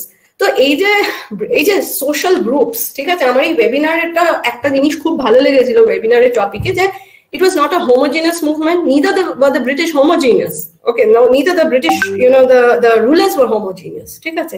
এরা কখনোই একটা শ্রেণী একটা বক্সের মধ্যে এদেরকে বেঁধে ফেলা যায় না বা বসিয়ে দেওয়া যায় না, এদের মধ্যে নানা শ্রেণী, নানা জাতি বর্ণের ভেদাভেদ ছিল, ঠিক আছে। তো তাদের মধ্যে অনেকে পুয়ার হোয়াইটস ছিল, লো ক্লাস ইউরোপিয়ানস ছিল, ঠিক আছে, যাদেরকে ব্রিটিশরা নিজেরাই অনেক নিচু চোখে দেখতো। সেটা একটা তাদের ভেতরকার ইন্টারনাল একটা পলিটিক্স বা ইন্টারনাল ব্যাপার। কিন্তু যখন চাকরি ক্ষেত্রে দেখা যাচ্ছে এই যে কম্পিটিশন ভার্সেস নমিনেশন, হয়তো একটা জায়গায় মানে বিজ্ঞাপন দেওয়ার কথা, সেখানে কি করবে, 5 জন অ্যাপ্লিকেশন দেবে, যে মোস্ট ডিজার্ভ ক্যান্ডিডেট সেই তো চাকরিটা পাবে, ঠিক আছে। কিন্তু সেটা হচ্ছে না, ঠিক আছে, একদম সুন্দরভাবে ভারতীয়দের বা বাঙালিদের একদম সরিয়ে রাখা হচ্ছে, এবং একটা নেপোটিজম তৈরি হচ্ছে। নেপোটিজম মানে হচ্ছে আমি যে ক্যান্ডিডেটকে প্রেফার করছি তাকেই আমি চাকরি দিচ্ছি, এবং এটা বেশি করছিলেন লর্ড কার্জন, ভাইসরয় কার্জন। তো তখন দেখা যাচ্ছে এই বাঙালিদেরকে সরিয়ে, ঠিক আছে, এই পুয়ার হোয়াইটস যারা, মানে তাদের ওই সাদা চামড়ার মধ্যেও যারা একটু গরিব, একটু মানে লোফার টাইপের লোকজন আর কি, তাদেরকে হয়তো সেই চাকরিটা দিয়ে দেওয়া হচ্ছে। So the Bengalis found themselves to be in a relatively disadvantageous position than the poor Europeans or Eurasians, ঠিক আছে, এদের কাছে এদেরকে হার স্বীকার করতে হচ্ছে। সো কোনো জায়গা থেকে গ্রুপটা হোমোজিনিয়াস নয়, মানে অনেক কারেন্টস, অনেক ক্ল্যাশেস রয়েছে, ঠিক আছে। এবার এমন নয় যে এইদিকে ভারতীয়রা এইদিকে ব্রিটিশরা, চলো একটা লাগিয়ে দাও এবার একটা ন্যাশনালিস্ট মুভমেন্ট একে অন্যের ওপর, বা কম্পিটিশন, বা একটা মানে দলবদ্ধ আর কি একটা সংগ্রাম হচ্ছে, ব্যাপারটা ঠিক তা নয়, ঠিক আছে। কারণ দুটো গ্রুপের মধ্যে বিভিন্ন শ্রেণী, বিভিন্ন বিভাজন রয়েছে, আন্ডার কারেন্টস রয়েছে, অনেক কিছু রয়েছে। এবারে একটা তো গেল এইটা আমরা দেখলাম যে ব্রিটিশদের মধ্যে নানা শ্রেণী। আরেকটা হচ্ছে এই যে আমাদের নেটিভ, সোকল নেটিভ যেটা আমি বলছি আর কি, এদের মধ্যেও কিছু রিজনাল গ্রুপস এন্ড পলিটিক্স রয়েছে। মানে একজন বাঙালির সঙ্গে একটা উড়িয়া, মানে দুজনেই ওই কেরানি লেভেলেরই হয়তো পড়ে, দুজনেই ইউনিভার্সিটি গ্রাজুয়েট, তাদের মধ্যেও একটা টাফ কম্পিটিশন, একটা মানে বেশ ভালো ইয়ে চলছে। কেন? কারণ ব্রিটিশরা দে are very well known for divide and rule politics. So এরা দেখছে যে কোন রকমের এদেরকে ঐক্যবদ্ধ তো হতে দেওয়া যাবে না, ঠিক আছে। আর তখন বলে রাখা ভালো, আমরা সবাই জানি তখন বেঙ্গল যে প্রভিন্সটা ছিল, তখন বেঙ্গল, বিহার, উড়িষ্যা বিশাল বড় একটা সুবা, একটা প্রভিন্স ছিল, undivided Bengal, Vishal Bengal itself was so big, তার সঙ্গে উড়িষ্যা, বিহারও ছিল। তো যখন দেখা যাচ্ছে বাঙালিদের সঙ্গে এরা বাংলায় বসে এরকম কীর্তিকলাপ করছে, বাঙালি হাটাও, বাঙালিদের চাকরি দিও না, হ্যাঁ ঠিক আছে, কিন্তু বাংলার বাইরে আবার অন্য চালাকি, ঠিক আছে। সেখানে একটা কোনো পোস্ট হয়তো খালি হচ্ছে, সেখানে হয়তো একজন উড়িষ্যাতে হয়তো একটা পোস্ট খালি হয়েছে, সেখানে একজন উড়িয়া ভদ্রলোক সে হয়তো অ্যাপ্লাই করেছে, একজন বাঙালি ভদ্রলোককে চাকরি দেবে বলে সে উড়িয়া ভদ্রলোককে চাকরি দেওয়া হচ্ছে না। 9 মাস এখানে আমি একটা এরকম একটা অ্যাডভার্টাইজমেন্ট পেয়েছিলাম, একটা বিজ্ঞাপন, যে 9 মাস একটা পোস্ট খালি রাখা হয়েছিল। মানে এইসব তো আজকালকার দিনেও নিশ্চয়ই হয়, তাই জন্য আমি বলছি যে এইসব খুব প্রাসঙ্গিক, ঠিক আছে। সো একটা পার্শিয়ালিটি, নেপোটিজম, ফেভারিটিজম, হ্যাঁ, মানে প্লে ওয়ান পার্সন এগেইনস্ট দি আদার, ঠিক আছে। এবং ব্রিটিশরা বোধহয় এই ব্যাপারে চ্যাম্পিয়ন, কেউ তাদেরকে বিট করতে পারে না, ডিভাইড এন্ড রুল, ঠিক আছে। সো দ্য থিং ইজ যে এই বাঙালি উড়িয়াকে তো হাত মেলানো দেওয়া যাবে না আর কি, কারণ দে মাইট become a source of threat for us. তো বাংলার বাইরে আবার উল্টো চাল চালছে, ঠিক আছে। 9 মাস ধরে আটকে সেই পজিশনটা ধরে রাখা হয়েছে, একজন বাঙালি বাবুকে সেই চাকরিটা দেওয়া হবে। সে উড়িষ্যায় কাজ করতে গেলে তো একটু উড়িয়া শিখতে হবে, সে উড়িয়া টুড়িয়া শিখে তারপরে সেই পজিশনটা পেলো, অথচ একজন উড়িয়া বাবু সেটা পেলো না। সেটা নিয়ে উড়িয়া বাবু আবার খেপে গিয়ে তখন নিউজ পেপারে লিখছে। তাছাড়া আমরা আরো নানা রকম হ্যাজার্ডস দেখতে পাচ্ছি in the work place, like dismissal, ফাইনস, transfers, ঠিক আছে। এবার এটা কলোনিয়াল পাবলিক স্ফিয়ার, ঠিক আছে, মানে একটা সিভিল সোসাইটি তখন তো ইমার্জ করছে, মানে সিভিল সোসাইটি একটা নাগরিক একটা সমাজ, নাগরিক সমাজ, যেটা সবসময় ছিল, এখনো আছে, and that plays a very important role in any society at any point in time. আজকে যদি কোনো কিছু নিয়ে আমরা দেখি একটা পলিটিক্যাল লেভেলে কন্ট্রোভার্সি হচ্ছে, সোশ্যাল লেভেলে কন্ট্রোভার্সি হচ্ছে, কিছু হচ্ছে, তখন নাগরিক সমাজ সবাই আগে হাত তুলে বা পেন ধরে লিখতে শুরু করে বা বলতে শুরু করে। এখন তো মিডিয়ার যুগ, তো তখনও ছিল একটা কলোনিয়াল পাবলিক স্ফিয়ার, ঠিক আছে। তো তখন সেখানে এই যে ন্যাশনালিস্ট সেন্টিমেন্ট গুলো আস্তে আস্তে আস্তে ধীরে ধীরে এই ক্ষোভের জায়গা থেকে তৈরি হচ্ছে। প্রথমে এরা ওয়েস্টার্ন এডুকেটেড মিডল ক্লাস ভাবলো বেশ ভালো একটা উপায় পেয়ে গেছি, ইংরেজি শিখে গেছি, এবার আমরা চাকরি বাকরি নিয়ে বসে পড়বো। সেটা হচ্ছে না, কারণ যেহেতু তাদেরকে র্যান্ডমলি কোনো কারণ নেই ডিসমিস করে দেওয়া হচ্ছে, চাকরি থেকে বের করে দেওয়া হচ্ছে, ট্রান্সফার করে দেওয়া হচ্ছে, এইসব হচ্ছে। তখন আস্তে আস্তে এই ক্ষোভের জায়গা থেকে একটা জাতীয়তাবাদ, একটা ভেতরকার ছোট ছোট ছোট ছোট ক্ষোভের থেকে একটা ন্যাশনাল সেন্টিমেন্ট বা কনসিয়াসনেস তৈরি হচ্ছে, যেটা গিয়ে পরে একটা বড় আকার ধারণ করবে। এবার আমি বলেছিলাম যে শুধু এই কেরানিদের নিয়ে কথা বলবো তা নয়, কারণ এই যে বাবু বঙ্কিমচন্দ্র চ্যাটার্জি, তিনি আর কেউ নন, আমাদের ফেমাস ঔপন্যাসিক writer the great Bankimchandra Chatterjee, যিনি আমাদেরকে বন্দে মাতরম দিয়ে গেছেন আর অনেক কিছু দিয়ে গেছেন। তার ক্যারিয়ারটা খুবই ইন্টারেস্টিং। তো বঙ্কিমচন্দ্র চ্যাটার্জির কথাটা একটু আমি টাচ করতে চাই। তো Bankimchandra Chatterjee was one of the first university graduates, আমি অলরেডি সেটা উল্লেখ করেছি, ঠিক আছে। এবং ইন্টারেস্টিংলি যেটা আমি উল্লেখ করিনি, আমি জানি না এটা সত্যি মিথ্যে কতটা, কিন্তু যে সোর্সগুলো আমি দেখেছি, উনি কিন্তু ফার্স্ট গ্রাজুয়েট এবং উনি আর যদুনাথ বোস এবং বঙ্কিমচন্দ্র চ্যাটার্জি দুটো সাবজেক্টে বোধহয় ফেল করে পাশ করেছিলেন, ঠিক আছে। মানে উনি হচ্ছেন প্রথম ব্যাচ, মানে পরে নিশ্চয়ই ওনাকে আবার পরীক্ষা দেওয়ার সুযোগ দেওয়া হয়েছিল। উনি সেকেন্ড ডিভিশনে পাশ করেছিলেন, বাট হি স্টুড ফার্স্ট, ঠিক আছে। আচ্ছা, 1881, ঠিক আছে। সো বঙ্কিমচন্দ্র চ্যাটার্জি উনিও মানে ইংরেজি শিখে একটা চাকরি বাকরি নিয়ে বসবো, তখন ঠিক অতটা মানে সেই বঙ্কিম আসেননি আমাদের কাছে যিনি আনন্দমঠ লিখছেন বা লিখেছেন হয়তো, কারণ 1882তেই বোধহয় আনন্দমঠ আসছে। তো কিন্তু মানে ওই ব্যাপারটা ছিল না যে আচ্ছা তার ফলে আমি ইংরেজি শিক্ষা শিখেছি মানে শুধু বসে ন্যাশনালিস্ট লিটারেচার লিখবো, মানে সাহেবদের অফিসে গিয়ে কাজ করবো না, এরকম ব্যাপারটা ছিল না। তো হি was appointed as the assistant secretary to the government of Bengal, ঠিক আছে, 1877, 1882, অ্যাশলি ইডেন ওনার সময় হি was appointed as the assistant secretary. কিন্তু হঠাৎ রাতারাতি ওনাকে ট্রান্সফার করে দেওয়া হলো বেঙ্গল সেক্রেটারিয়েট থেকে ডেপুটি ম্যাজিস্ট্রেট, ঠিক আছে। এবং ওই যে অ্যাসিস্ট্যান্ট সেক্রেটারির যে পজিশনটা সেটাকে টোটালি অ্যাবলিশ করে দেওয়া হলো, সেই পজিশনটাই আর রইলো না। সেই পজিশনটা রইলো না, এবং যেটা হলো সেই জায়গায় একজন সাহেবকে বসিয়ে দেওয়া হলো, ঠিক আছে।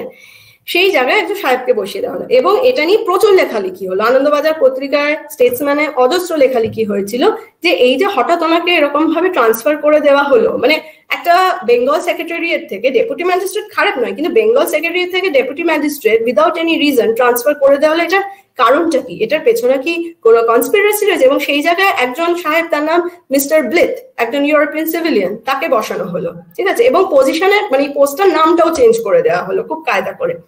সো সেটা নিয়ে অনেক লেখালেখি হলো যে নিশ্চয়ই এটার পেছনে কোনো কনস্পিরেসি আছে, হু people, low minded government officers who do not wish to C a Bengali continuing in the post of assistant secretary, ঠিক আছে। কিন্তু আসল কথা সেটা হচ্ছে যে এটা কোথাও উল্লেখ করা নেই, কিন্তু আমরা যদি অনেক সময় দুয়ে এক করি, এটাই তো আমাদের রিসার্চারদের বা ইতিহাস নিয়ে আমরা যারা চর্চা করি সেটাই আমাদের কাজ। অ্যারাউন্ড দ্য সেম টাইম ওই 1882তেই বঙ্কিমচন্দ্র আনন্দমঠ লিখছেন, ঠিক আছে। এবং সেই আনন্দমঠ থেকে আমরা পাচ্ছি বন্দে মাতরম, the him to the motherland, যেটা মানে became which electrified the nation, and এখনো সেই বন্দে মাতরমের দুটো স্ট্যান্জা যেটা সুর দিয়েছিলেন রবীন্দ্রনাথ 1896 খ্রিস্টাব্দে, ওটা প্রথম কংগ্রেসের একটা সেশন, ইন্ডিয়ান ন্যাশনাল কংগ্রেসের একটা সেশনে সেটা গাওয়া হয়েছিল, and that was later on Bharat স্বাধীন হওয়ার পর সেটাকে ন্যাশনাল সং অফ ইন্ডিয়া হিসাবে ওটাকে মানে স্বীকৃতি দেওয়া হয়েছিল। তো 1882তে যে সময় ওনার এই ট্রান্সফার ইত্যাদির ঘটনাগুলো ঘটছে, সেই সময় উনি আনন্দমঠ লিখছেন, সেই সময় উনি বন্দে মাতরম দিচ্ছেন দেশবাসীকে, ঠিক আছে, যেটা মানে সাংঘাতিক সুপারহিট হয়ে যায় আর কি, ঠিক আছে। তো সেইটা একটা, এবং তার ফলে ব্রিটিশ সরকার আনন্দমঠকে বহু বছর ব্যান করে রেখেছিল, বোধহয় খুব সম্ভবত স্বাধীনতা অবধি মানে ব্রিটিশ সরকার এটা বেরোতে দেয়নি, কিন্তু বন্দে মাতরম স্প্রেড লাইক ওয়াইল্ড ফায়ার, ঠিক আছে। এবারে ব্যাপারটা হচ্ছে এখানে একটা ছোট্ট অ্যানালিসিস, সেটা হচ্ছে এই যে উনি আনন্দমঠ লিখে ফেললেন, আমাদেরকে বন্দে মাতরম দিলেন, সেই একই সময় round about the same time ওনার এই অদ্ভুত ভাবে একটা ট্রান্সফার ঘটছে ওনার চাকরির ক্ষেত্রেও। were the two things related, ঠিক আছে, হতেই পারে, মানে সেটা কোথাও কেউ মানে লিখে দেয়নি, বাট এটা হতেই পারে। and that's also because of একটা ক্যাটাগরি অফ রাইটিং, সেডিশিয়াস রাইটিং, মানে যেটা প্রভোক করে মানুষকে, যেটা পড়লে একটা প্রলোভন বা প্রভোক করে মানুষকে, সেই সব ধরনের লেখা বেরোচ্ছে। Bankimchandra Chatterjee is not the only person, আরেকজন ছিলেন নবীন চন্দ্র সেন, যিনি একটা বিখ্যাত কবিতা লিখেছিলেন পলাশির যুদ্ধ। ওনার কপালেও একই জিনিস জুটেছিল, মানে উনিও এরকম সাহেবদেরই এতে একটা ভালো পজিশনে ছিলেন, ওনাকে ট্রান্সফার করা হয়েছিল বা কিছু একটা করা হয়েছিল, ঠিক আছে। ওই একই সময় উনি ওই পলাশির যুদ্ধ লিখতেন, যেটা মানে মানুষের মানে নানা ভাবে তো মানুষ উজ্জীবিত হয়। রবীন্দ্রনাথ স্বদেশী সময় নানা গান লিখেছেন, বঙ্কিম লিখছেন বন্দে মাতরম, আনন্দমঠ লিখছেন, নবীন চন্দ্র সেন লিখছেন পলাশির যুদ্ধ। তো এইভাবে বিভিন্ন শ্রেণী, বিভিন্ন class of people from different walks of life, হ্যাঁ, তাদের কাছ থেকে ভারতবাসী উজ্জীবিত হচ্ছে, তাদের থ্রু দিয়ে। এই যেমন অমৃতা বলছিল, দেখালো ভারত মাতা, ঠিক আছে, এটা খুব বিখ্যাত, আমরা সবাই জানি। তো নানা ভাবে মানুষ প্রেরণা নিচ্ছে, উজ্জীবিত হচ্ছে, এবং তখনকার দিনে মানুষের সাইকিটা মানে মনের অবস্থাটা এমন ছিল, হ্যাঁ, তখন তো আস্তে আস্তে আস্তে আমরা এগোচ্ছি একটা কংক্রিট একটা ন্যাশনাল মুভমেন্টের দিকে। তো তখন এই জিনিসগুলো বিশাল ইম্পর্টেন্ট একটা রোল প্লে করতো, যে কারণে সাহেবরা তার আগে অনেকভাবেই ভয় পেয়ে গিয়ে ওই ভার্নাকুলার প্রেস অ্যাক্ট ইত্যাদি করেছে, বাংলা ভাষায় কিছু লেখা, মানে কোনো ভার্নাকুলার ভাষায় কিছু লেখা টেখা যাবে না। তো বঙ্কিমের এই কেস স্টাডিটা আমার মনে হয়েছিল একটু বলা দরকার, it's very interesting and important, ঠিক আছে। তো এবারে ব্যাপারটা হচ্ছে, এবার সাহেবরা বলছে যে তাহলে কতদূর আমরা এই নেটিভদেরকে এগোতে দেবো, এদেরকে ছাড়া তো আমাদের চলছে না, ঠিক আছে? But the question is, to what extent the natives could be trusted and how far should the natives be allowed to prosper in an administrative setup?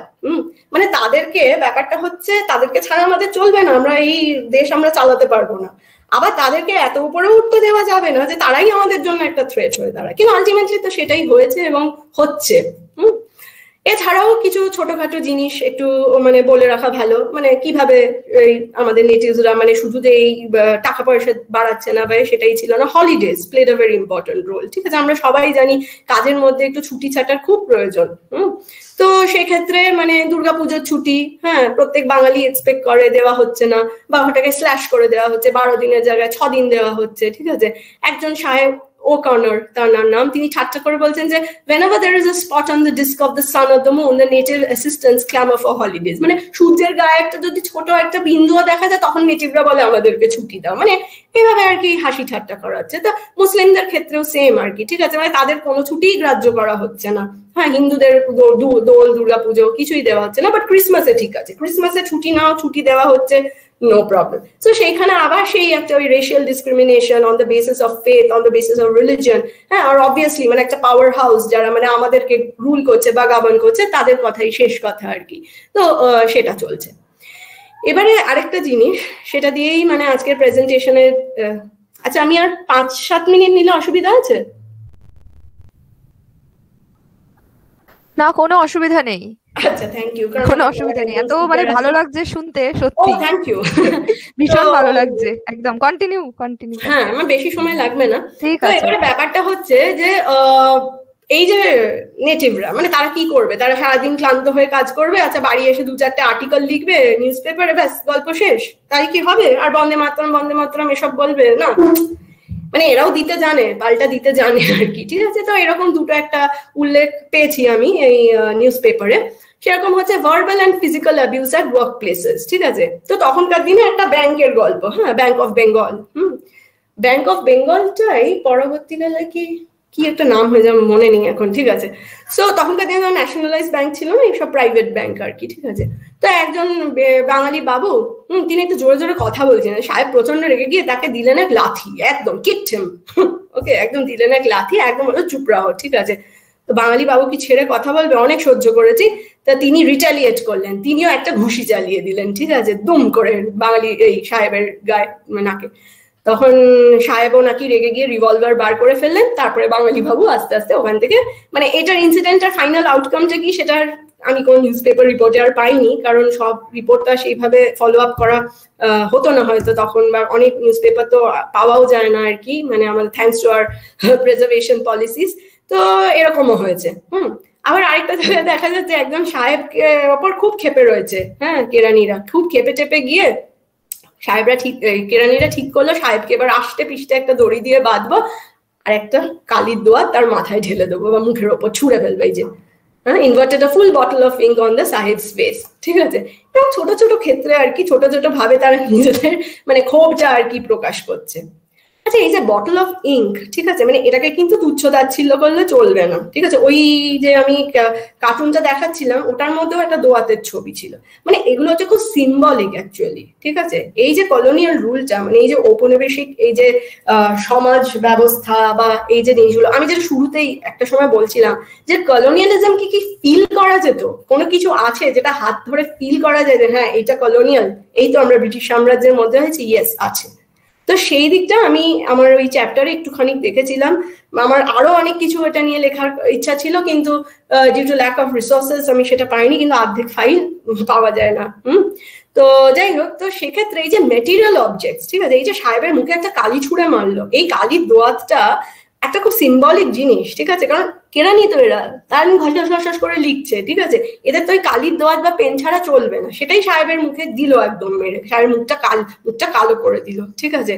এই যে কিছু জিনিস মেটেরিয়াল অবজেক্টস, যেমন ক্লক টাইম, মানে আই এম শিওর অনেক স্টুডেন্টরাই পড়েছে বা আমার এখানে যারা ফ্যাকাল্টি রয়েছেন তারাও জানবে, মানে সুমিত সরকারের বিখ্যাত লেখা কলিযুগ চাকরি ভক্তি, তো সেখানে উনি দেখিয়েছেন মানে একটা ক্লক টাইম, মানডেন লাইফ আর কি, মানে দিনের শেষে খাটতে খাটতে খাটতে বেচারা শরীরে কেরানিদের কিছু নেই, তো সুমিত সরকার বিং আ মার্কসিস্ট হিস্টোরিয়ান, উনি আবার একটু অন্য কায়দায় দেখিয়েছেন যে কিভাবে রামকৃষ্ণর কাছে মানে একটা সার্টেন সেকশন অফ ভদ্রলোক গিয়ে মানে একদম ওনারকে নিজেদেরকে আত্মসমর্পণ করছে একটা অন্য জগৎ খুঁজে পাওয়ার জন্য আর কি, ঠিক আছে, অন্য জগৎ খুঁজে পাওয়ার জন্য। মানে সেটাকে উনি রিলেট করেছেন এই কেরানিদের এই পরিশ্রম এবং মানে কি বলবো মানে অত্যাচারিত হচ্ছে, মানে দে are looking for some relief আর কি, তাই জন্য তারা রামকৃষ্ণর কাছে ডেইলি যাচ্ছেন। সেটা সুমিত সরকারের একটা পার্সোনাল ভিউ। কিন্তু সেই জায়গা থেকে আমরা যেটা জানতে পারি যে সত্যি তো এই যে এই ক্লক টাইম, সময় ঘড়ি বেঁধে রোজ অফিস যাও, রোজ সাহেবের গালিগালার জন্য রোজ কাজ করো, ঠিক আছে, এই জিনিসগুলো দিয়ে ঘষঘষ করো, এর বাইরে কি তাদের আর কোনো জীবন নেই? তো সেই দিকটা অন্য ব্যাপার। কিন্তু এই যে স্যালারি ক্লাস যারা এই গভর্নমেন্ট অফিসে কাজ করছে, ঠিক আছে, তারা প্রথমবার একটা এনক্লোজড একটা space is a very important thing নাও, ঠিক আছে, একটা সীমা, ঠিক আছে, একটা প্যারামিটারের মধ্যে তারা বসে রয়েছে, চারটে দেওয়াল, চেয়ার, টেবিল, কালি, দোয়াত, পেন, ঘড়ি, ঠিক আছে, এই জিনিসগুলোর মধ্যে তারা একদম আবদ্ধ, ঠিক আছে, এর বাইরে কিছু নেই। অফিসে ঢুকলে ওই, ঠিক আছে, এখন যেমন আমাদের অফিসে ঢুকলে বা আমরা ওয়ার্ক ফ্রম হোম করলেও computer, laptop, not much has changed actually. তো সেগুলো নিয়েই তাদের একটা ফর দ্য ফার্স্ট টাইম একটা অর্গানাইজড একটা ওয়ার্ক স্ট্রাকচার, যেটা ভীষণভাবে discipline. So the whole fact is discipline, ঠিক আছে, মানে আমরা ফুকোর বিখ্যাত লেখা পড়েছি ডিসিপ্লিন অ্যান্ড পানিশ এইসব, ঠিক আছে, আমি থিওরিটিক্যাল দিকটা যাচ্ছি না। তো এইগুলো মানে এটা তো মানে একটা মানুষকে একটা রোবটের মতো তৈরি করে ফেলছে, ঠিক আছে। তো সেক্ষেত্রে শুধু পেন আর ঘড়ি নয়, আরো অনেক কিছু একটা ইম্পর্টেন্ট রোল প্লে করছে, সেটা হচ্ছে টাইপরাইটার, বাইসাইকেলস, ঠিক আছে, মানে সাইকেল যেটা আর কি, টাইপরাইটার, বাইসাইকেলস, আমব্রেলাস, ছাতা, পেপারস, পেপারের কদর আরো বেড়ে গেল, রাইটিং অ্যান্ড ডেকোরেটিভ ফার্নিচার, ঠিক আছে, মানে অফিস হলেই তো হবে না, অফিসটা একটা মোটামুটি মানে মনে হবে বেশ একটা মানে সাহেবদের অফিসে বসে কাজ করছি, এবং সেই সাহেবি ফার্নিচারের জন্য আজও আমরা মানে আহাহু করি, কোনো অ্যান্টিক শপে গেলে আমরা খুঁজিও, এই মানে 200 বছরের পুরোনো ফার্নিচার, এগুলো দেখে আমরা উল্টে যাই আর কি, সাহেবদের আমলের ফার্নিচার। তো এই যে কলোনিয়াল হ্যাংওভারটা এখনো কিন্তু আমাদেরকে ছাড়েনি। তো আমব্রেলাস মানে ছাতা এত ইম্পর্টেন্ট হতে পারে মানে এটা ভাবাই যায় না, ঠিক আছে, ছাতা, বাইসাইকেল, টাইপরাইটার। এবং আমি আমার মা বাবার কাছেও শুনেছি, মানে তখন ওনাদের যুগটা অন্যরকম ছিল, লেখাপড়া শেষ করেই মানে ওনাদের সমসাময়িক যারা ছিলেন অনেকেই বলতেন এই টাইপ রাইটিংটা শিখেন, মানে টাইপ রাইটিং, শর্ট হ্যান্ড, এগুলো শিখলে একটা কিছু একটা চাকরি কোথায় পাওয়া যেত। যেমন আমাদের যুগে হয়েছে এখন কম্পিউটারটা শিখতেই হবে, কম্পিউটার না শিখলে you R basically consider to B illiterate, ঠিক আছে, এই যে কম্পিউটার না থাকলে, ডিভাইস না থাকলে আমরা আজকে এই ওয়েবিনারটাই করতে পারতাম না, সেরকম এই ব্যাপারটা। সো দ্য থিং ইজ এই যে ট্যাঞ্জেবল একটা সেন্স আর কি, মানে এই জিনিসগুলো ছুঁলে আমি বুঝতে পারছি যে আমি একটা কলোনিয়াল সেট আপের মধ্যে রয়েছি, colonial administrative setup er modhe. These are the quintessential things, okay, the material culture that plays a very important role, ঠিক আছে, যে জিনিসগুলো ছোঁয়া যায়, যে জিনিসগুলো ছুলে বোঝা যায় যে এটা আমার বৃত্তের বাইরে একটা অন্য কিছু, ঠিক আছে, আমার বাড়িতে পেন, কালির দোয়াত, এগুলো বাইসাইকেল, আমার বাড়িতে অবভিয়াসলি টাইপরাইটার নাও থাকতে পারে, কিন্তু আমার অফিসে টাইপরাইটার আছে। So the typewriter plays a very important role. মানে টাইপরাইটার একটা উদাহরণ দিচ্ছি, ঠিক আছে। So these are colonial tokens that made promises of material benefits and security. এইগুলো তুমি রপ্ত করেছো, তাহলে কিছুটা হলেও তোমার লাইফ এবং তোমার চাকরিটা সিকিউর, ঠিক আছে। এবং এরকম বহু আমি এরকম অ্যাডভার্টাইজমেন্ট ওই সময় পেয়েছিলাম, এটা 1880 একটা অ্যাডভার্টাইজমেন্ট, টাইপরাইটার, বিভিন্ন ধরনের টাইপরাইটার পাওয়া যেত, এটা একটা ধরনের বাইসাইকেল, সেটারও অ্যাড পাওয়া যেত, ঠিক আছে। তো টাইপরাইটারের মেন কাজটা কোথায়, ঠিক আছে, একটা বেঙ্গলি ট্রান্সলেটার্স অফিস, ঠিক আছে, ট্রান্সলেটারের অফিসটা খুব ইম্পর্টেন্ট, তার জন্য কেরানি দরকার হতো। কেন কেরানি দরকার হতো?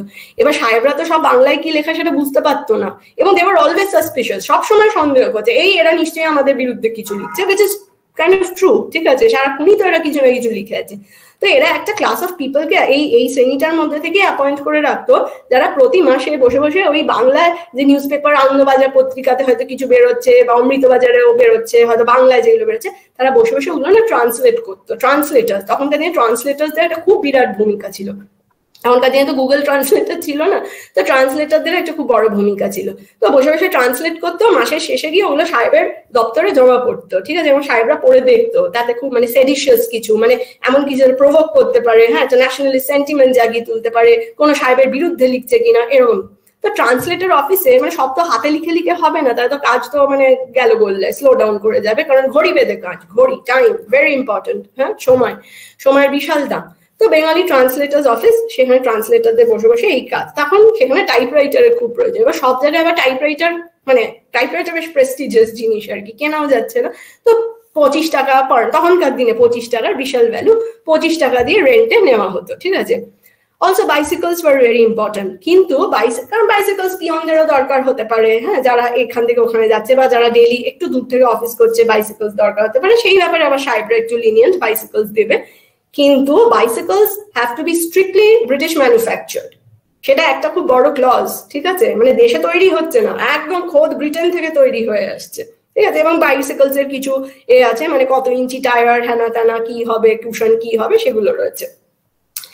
এবারে আরেকটা জিনিস হচ্ছে, এই যে একটা ইনোভেটিভ টেকনোলজি আসছে, ঠিক আছে, which was unthinkable, ঠিক আছে, সেটা মানে পুরো মানে সমাজ ব্যবস্থা, পুরো মানুষের দৃষ্টিকোণ, এই কেরানিদের জীবন, সমস্ত কিছুকে একদম ওলট পালট করে দিচ্ছে, ঠিক আছে। কিন্তু সে তো হলো, মানে তার মানে একটা advance so call modern advance টেকনোলজির সংস্পর্শে এই সো কল যে স্যালারিড গ্রুপটা আর কি, চাকুরিজীবীরা, তারা আসছে। তার ক্ষতিটা বোধহয় কোনো ক্ষতি তো নেই, ঠিক আছে। ফর এক্সাম্পল, এই যে আমব্রেলা, মানে ছাতা যে এত ইম্পর্টেন্ট হতে পারে, সেটা এই বিষয়ে গবেষণা না করলে আমি কোনদিন জানতেও পারতাম না। এখন ব্যাপারটা হচ্ছে, এই যে সাহেবরা, মানে ছাতা কি আমাদের দেশে ছিল না? ছিল, সেটাকে ছাতা বলা হতো, ঠিক আছে, that was not call umbrella. সাহেবরা যেটা আনলো আমাদের দেশে, সেটা হচ্ছে কটন আমব্রেলাস, ঠিক আছে, যেটা আমরা আজকাল ব্যবহার করি, যে কেসি পালের ছাতা ইত্যাদি আমরা ব্যবহার করি, সেগুলো কিন্তু সব কটনের ওই কাপড়গুলো। That is something that the সাহেজ introduced in our country, ঠিক আছে। কারণ ওই টিয়নরা চিঠি বিলি টিলি করতে যেত, তাদের রেনি সিজন, মানে ভারতবর্ষে তো, মানে কলকাতার বিশেষ করে, বেঙ্গলে তো ম্যাক্সিমাম সময় বৃষ্টি হয়, তো ওই ছাতার খুব প্রয়োজন হতো। And they introduce ছাতাস for cotton আমব্রেলাস for the first time, ঠিক আছে। তার আগে যেটা ব্যবহার হতো ছাতা, এবং আমার গবেষণার সময় আমি ভাবলাম ছাতা আর আমব্রেলার কি তফাৎ। Actually there is a difference. মানে আগেকার দিনে হয়তো কোনো জায়গায় ছবি আপনারা দেখে থাকবেন, বা স্টুডেন্টদের বলছি, তোমরা কখনো পেলে দেখো, গুগল করেও দেখতে পারো, ওই পাতা, গাছের পাতা দিয়ে তৈরি হতো, হ্যাঁ, একটা জিনিস মাথায় দিয়ে ঢাকতো ওরা, ঠিক আছে, সেটাকে বলা হতো ছাতা। That was not made of cotton or cloth, ঠিক আছে। তো ওই কটন আমব্রেলাস প্রথমে ধরলো, এবং এর ফলে কি হচ্ছে, এই যে অবজেক্টস গুলো, এগুলো এই ক্লাসটার আইডেন্টিটির সঙ্গে মানে এক হয়ে যাচ্ছে। মানে আমি যখন ভাবছি একটা কেরানি পিয়ন, ঠিক আছে, তার কাছে কি থাকবে, একটা বাইসাইকেল থাকবে, একটা ছাতা থাকবে, একটা ব্যাগ থাকবে, ঝোলা থাকবে, সে যাচ্ছে, ও তার মানে সে চিঠি বিলি করতে যাচ্ছে, ঠিক আছে। মানে এইটা হচ্ছে একটা খুব সিম্বলিক জিনিস, ঠিক আছে। কিন্তু যেটা, এবং সেটা হচ্ছে, এটা থ্রু দিয়ে আরেকটা যেটা হচ্ছে, মিডল ক্লাস রিফ্যাশনড হচ্ছে, মানে তাদের বেশভূষা, তাদের অ্যাপ্রোচ, তাদের কর্মক্ষেত্র, তাদের class identity, everything is getting রিফ্যাশনড, ঠিক আছে। মানে আমি জানি না, মানে তখন মুঘল পিরিয়ডে যখন যারা স্ক্রাইবস ছিল, তারা কি এসব কি করতো, মানে আমি এই বিষয়ে পড়াশোনা করিনি, বলতে পারবো না। কিন্তু ডেফিনেটলি যে কলোনিয়াল পিরিয়ডটা, ছাতা plays a very important, umbrellas plays a very important role, bicycle plays important, and most importantly pen and typewriters. কিন্তু এই পেনটাই একটা বিশাল বড় একটা, মানে কি বলবো, একটা প্রতিবাদের একটা সিম্বল হয়ে দাঁড়ালো এই পেন, যে কারণে দে used to hate the Bengalis, ঠিক আছে। মানে বাঙালি বাবু হাতে পেন ধরলে আর কোনো উপায় নেই, ঠিক আছে, মানে ব্রিটিশদের একদম জীবনটা জের বার করে দেবে। সো বিফোর আই এন্ড, মানে আমি ভাবলাম আরেকটা ছবি দেখাই, এটাও ইন্ডিয়ান চারিবাড়ি বলে ওই জার্নালটা থেকেই আমি পেয়েছিলাম। সো এখানে দেখা যেতে পারে, এই যে সো-কল দ্য কেরানি বাবু, সে একটা ধুতি পরে রয়েছে, ওপরে একটা কোট পরে রয়েছে, which is very symbolic again, মাথায় একটা হ্যাট, সাহেবদের মতো হ্যাট পরে রয়েছে, হাতে একটা চুরুট রয়েছে সাহেবদের মতো, ডান হাতে একটা সো-কল সাহেবি আমব্রেলা, কটন আমব্রেলা রয়েছে, ঠিক আছে, ভেতরে একটা শার্ট, একটা বোটাই মতো পরা রয়েছে, হাতে চোখে একটা চশমা, যেটা তখনকার দিনে মোস্টলি এরকম সাহেবরাই পরতেন, ঠিক আছে। So this is all very symbolic. এবারে ব্যাপারটা হচ্ছে, একদিকে তাদের আইডেন্টিটি তৈরি করা, আরেকদিকে হচ্ছে নিজেকে একটা অথেন্টিক ইন্ডিয়ান হিসাবে প্রমাণ করা, ঠিক আছে। এই দুটোর মাঝখানে তারা অনবরত, মানে দে are switching sides, not very consciously তো, ঠিক আছে। একদিকে সাহেবদের কোলাবোরেশনটা তো ছাড়া যাবে না, ইন দ্য সেন্স সাহেবদের এই বৃত্তের মধ্যে থেকেই সাহেবকে বুঝিয়ে দিতে হবে আমি কতখানি অথেন্টিক ইন্ডিয়ান, আমি কতখানি ন্যাশনালিস্ট, আমি কতখানি নিজের দেশকে ভালোবাসি, এবং এক না একদিন তোমাদেরকে এই দেশ ছাড়া করেই আমি ছাড়বো। সো এই যে racial discrimination, class identity, many multiple voices, যেটা নিয়ে আজকের ওয়েবিনারটা, ঠিক আছে, মানে এটা 1 ঘন্টা আলোচনা করা আই থিঙ্ক ইজ ইম্পসিবল। তবুও আমি একটা গ্রুপকে সিলেক্ট করেছিলাম একটু কি বলবো, নানা কার্টুন এবং নানা কৌতুকের মাধ্যমে বোঝাবার জন্য যে একটা ক্লাস কিভাবে মানে দুটোর মধ্যে আর কি ব্যালেন্স খোঁজার চেষ্টা করছে, নিজেদের ক্লাস আইডেন্টিটি আবার তাদের একটা ন্যাশনালিস্ট কনসিয়াসনেসের একটা জাগরণ। থ্যাংক ইউ ভেরি মাচ আমাকে এই এক্সট্রা টাইমটা দেওয়ার জন্য। Thank you professor doctor Paromita Dasgupta madam. আমি জাস্ট আনঅফিসিয়ালি একটা কথা বলছি, সেটা হচ্ছে ওয়ান্ডারফুল, মানে সত্যি দারুণ লাগলো। কেননা এই বিষয়টা সম্পর্কে প্রথমত আমার খুব একটা জ্ঞান নেই, কিন্তু সত্যি ভালো লাগলো, মানে একজন কিছু জানি না সেরকম পার্সন শুনে সত্যি ভীষণ ভালো লাগলো। আর এত সাবলীল ভাবে ম্যাডাম আমাদেরকে বললেন, আর বিভিন্ন ছবি ব্যবহার করে, যেটা উনি লাস্টেও বললেন, এবং বিভিন্ন কার্টুন ব্যবহার করে উনি এটা মানে দেখালেন আমাদের যে বাবু সম্প্রদায়, যেটাকে সোকল্ড বাবু সম্প্রদায় আমরা বলছি, সেই সম্প্রদায়ের যে ক্লাস আইডেন্টিটি, তাদের যে ইংরেজদের সঙ্গে সম্পর্ক, তাদের ইংরেজরা যে বিভিন্নভাবে ইউজ করেছে, তো সেই বিষয়টা দারুণভাবে উনি তুলে ধরেছেন। এই বিষয়ে আমি খুব একটা পারদর্শী নই, তাই আমি বলার খুব একটা সাহসিকতা দেখাচ্ছি না, কিন্তু থ্যাংক ইউ ভেরি মাচ, মানে সত্যি ভীষণ এনরিচ টক। এবং ইউটিউবের কমেন্ট বক্স দেখলেও আমরা দেখতে পাচ্ছি যে সবাই ম্যাডামকে অভিবাদন জানিয়েছেন। Thank you very much. আর স্টুডেন্টদেরকে বলা রইল, কারণ এখন তো সময় সব প্রশ্ন যদি থাকে উত্তরও নেওয়া যাবে না, আমার ইমেল আইডিটা ওদের সঙ্গে শেয়ার করতে পারেন। হ্যাঁ, অবশ্যই। কারোর কোনো প্রশ্ন থাকে, আমার ইমেল আইডি তো রয়েছে, অভিরূপের কাছেও আছে, they can definitely right to me. Okay. I just hope যে আমি যে কথাটা বোঝাতে চেয়েছি, আমি বাংলায় খুব বেশি মানে আমার দেওয়ার সুযোগ হয় না, মানে আই এম ভেরি গ্ল্যাড আমি এই অপরচুনিটিটা পেয়েছি। হ্যাঁ, তো সবাই বুঝতে পেরেছে, আই জাস্ট হোপ। হ্যাঁ, কারণ বুঝতে অবশ্যই পেরেছে, কারণ আমি মানে সত্যি ভালো বুঝতে পেরেছি, এবং চ্যাট বক্স দেখলেই বোঝা যাচ্ছে যে সবাই খুব ভালো বুঝতে পেরেছে। এটা আমাদের মানে বিশাল ব্যাপার যে আপনার মতন এরকম ম্যাডাম আমাদের বললেন। হ্যাঁ, থ্যাংক ইউ। হ্যাঁ, থ্যাংক ইউ। আর অভিরূপ স্যারকে বলবো যে একটুখানি যদি বলেন। ধন্যবাদ সাত্বিকী ম্যাডামকে। একটা কথাই বলতে চাই, ডক্টর দাশগুপ্ত অসাধারণ বলেছ, মানে সিরিয়াসলি স্প্লেন্ডেড লাগছে, খুব ভালো লাগছে। আমি নিজের অ্যাপ্রিসিয়েশন বা নিজের কথা খুব একটা বলতে চাইছি না, একটা দুটো জাস্ট চ্যাট পড়ছি তাহলেই বোঝা যাবে। উত্তম মেকআপ লিখছেন, একটু শুনেই বেরিয়ে যাওয়ার ইচ্ছে থাকলেও বিষয় ও বাচন শৈলী এতটাই আকর্ষণীয়, পারলাম না, অসাধারণ। এছাড়া এক্সেলেন্ট, অসাধারণ ইনফরমেটিভ, এই প্রচুর কমেন্টস আছে, সেগুলো অবশ্যই আমি দেব। আর আমার নিজের ব্যক্তিগতভাবে কিছু ফ্ল্যাশব্যাকে মনে পড়ে যাচ্ছিল, 2011 সালের রিসার্চ অ্যাসিস্ট্যান্ট হিসেবে পারমিতা দির আন্ডারে কাজ আরম্ভ করেছিলাম। তো রাইটার্স বিল্ডিং স্টেট আর্কাইভ এবং ভবানী দত্ত স্টেট আর্কাইভে গিয়ে এরকম অনেক ইন্টারেস্টিং গল্প, অনেক ইন্টারেস্টিং তথ্য জানতে পারছিলাম, সেগুলো ফ্ল্যাশব্যাকে মনে পড়ছিল। সবটা মিলিয়ে একটা অসাধারণ অনুভূতি হলো। 3:30 থেকে 4:48 কিভাবে যে কাটলো, এটা সত্যি আমাদের কাছে একটা বড় পাওনা। তো যাই হোক, এত ইনফরমেটিভ একটা ডিসকাশনের কোয়েশ্চেন তো হবেই। শাশ্বতী ভট্টাচার্য লিখেছেন, madam, how this concepts of চাকরি, racial discrimination and the daily abuse of colonial bosses led to degradation of the position of women in the inner domain. ঠিক আছে, এইটা একটা কোয়েশ্চেন আছে।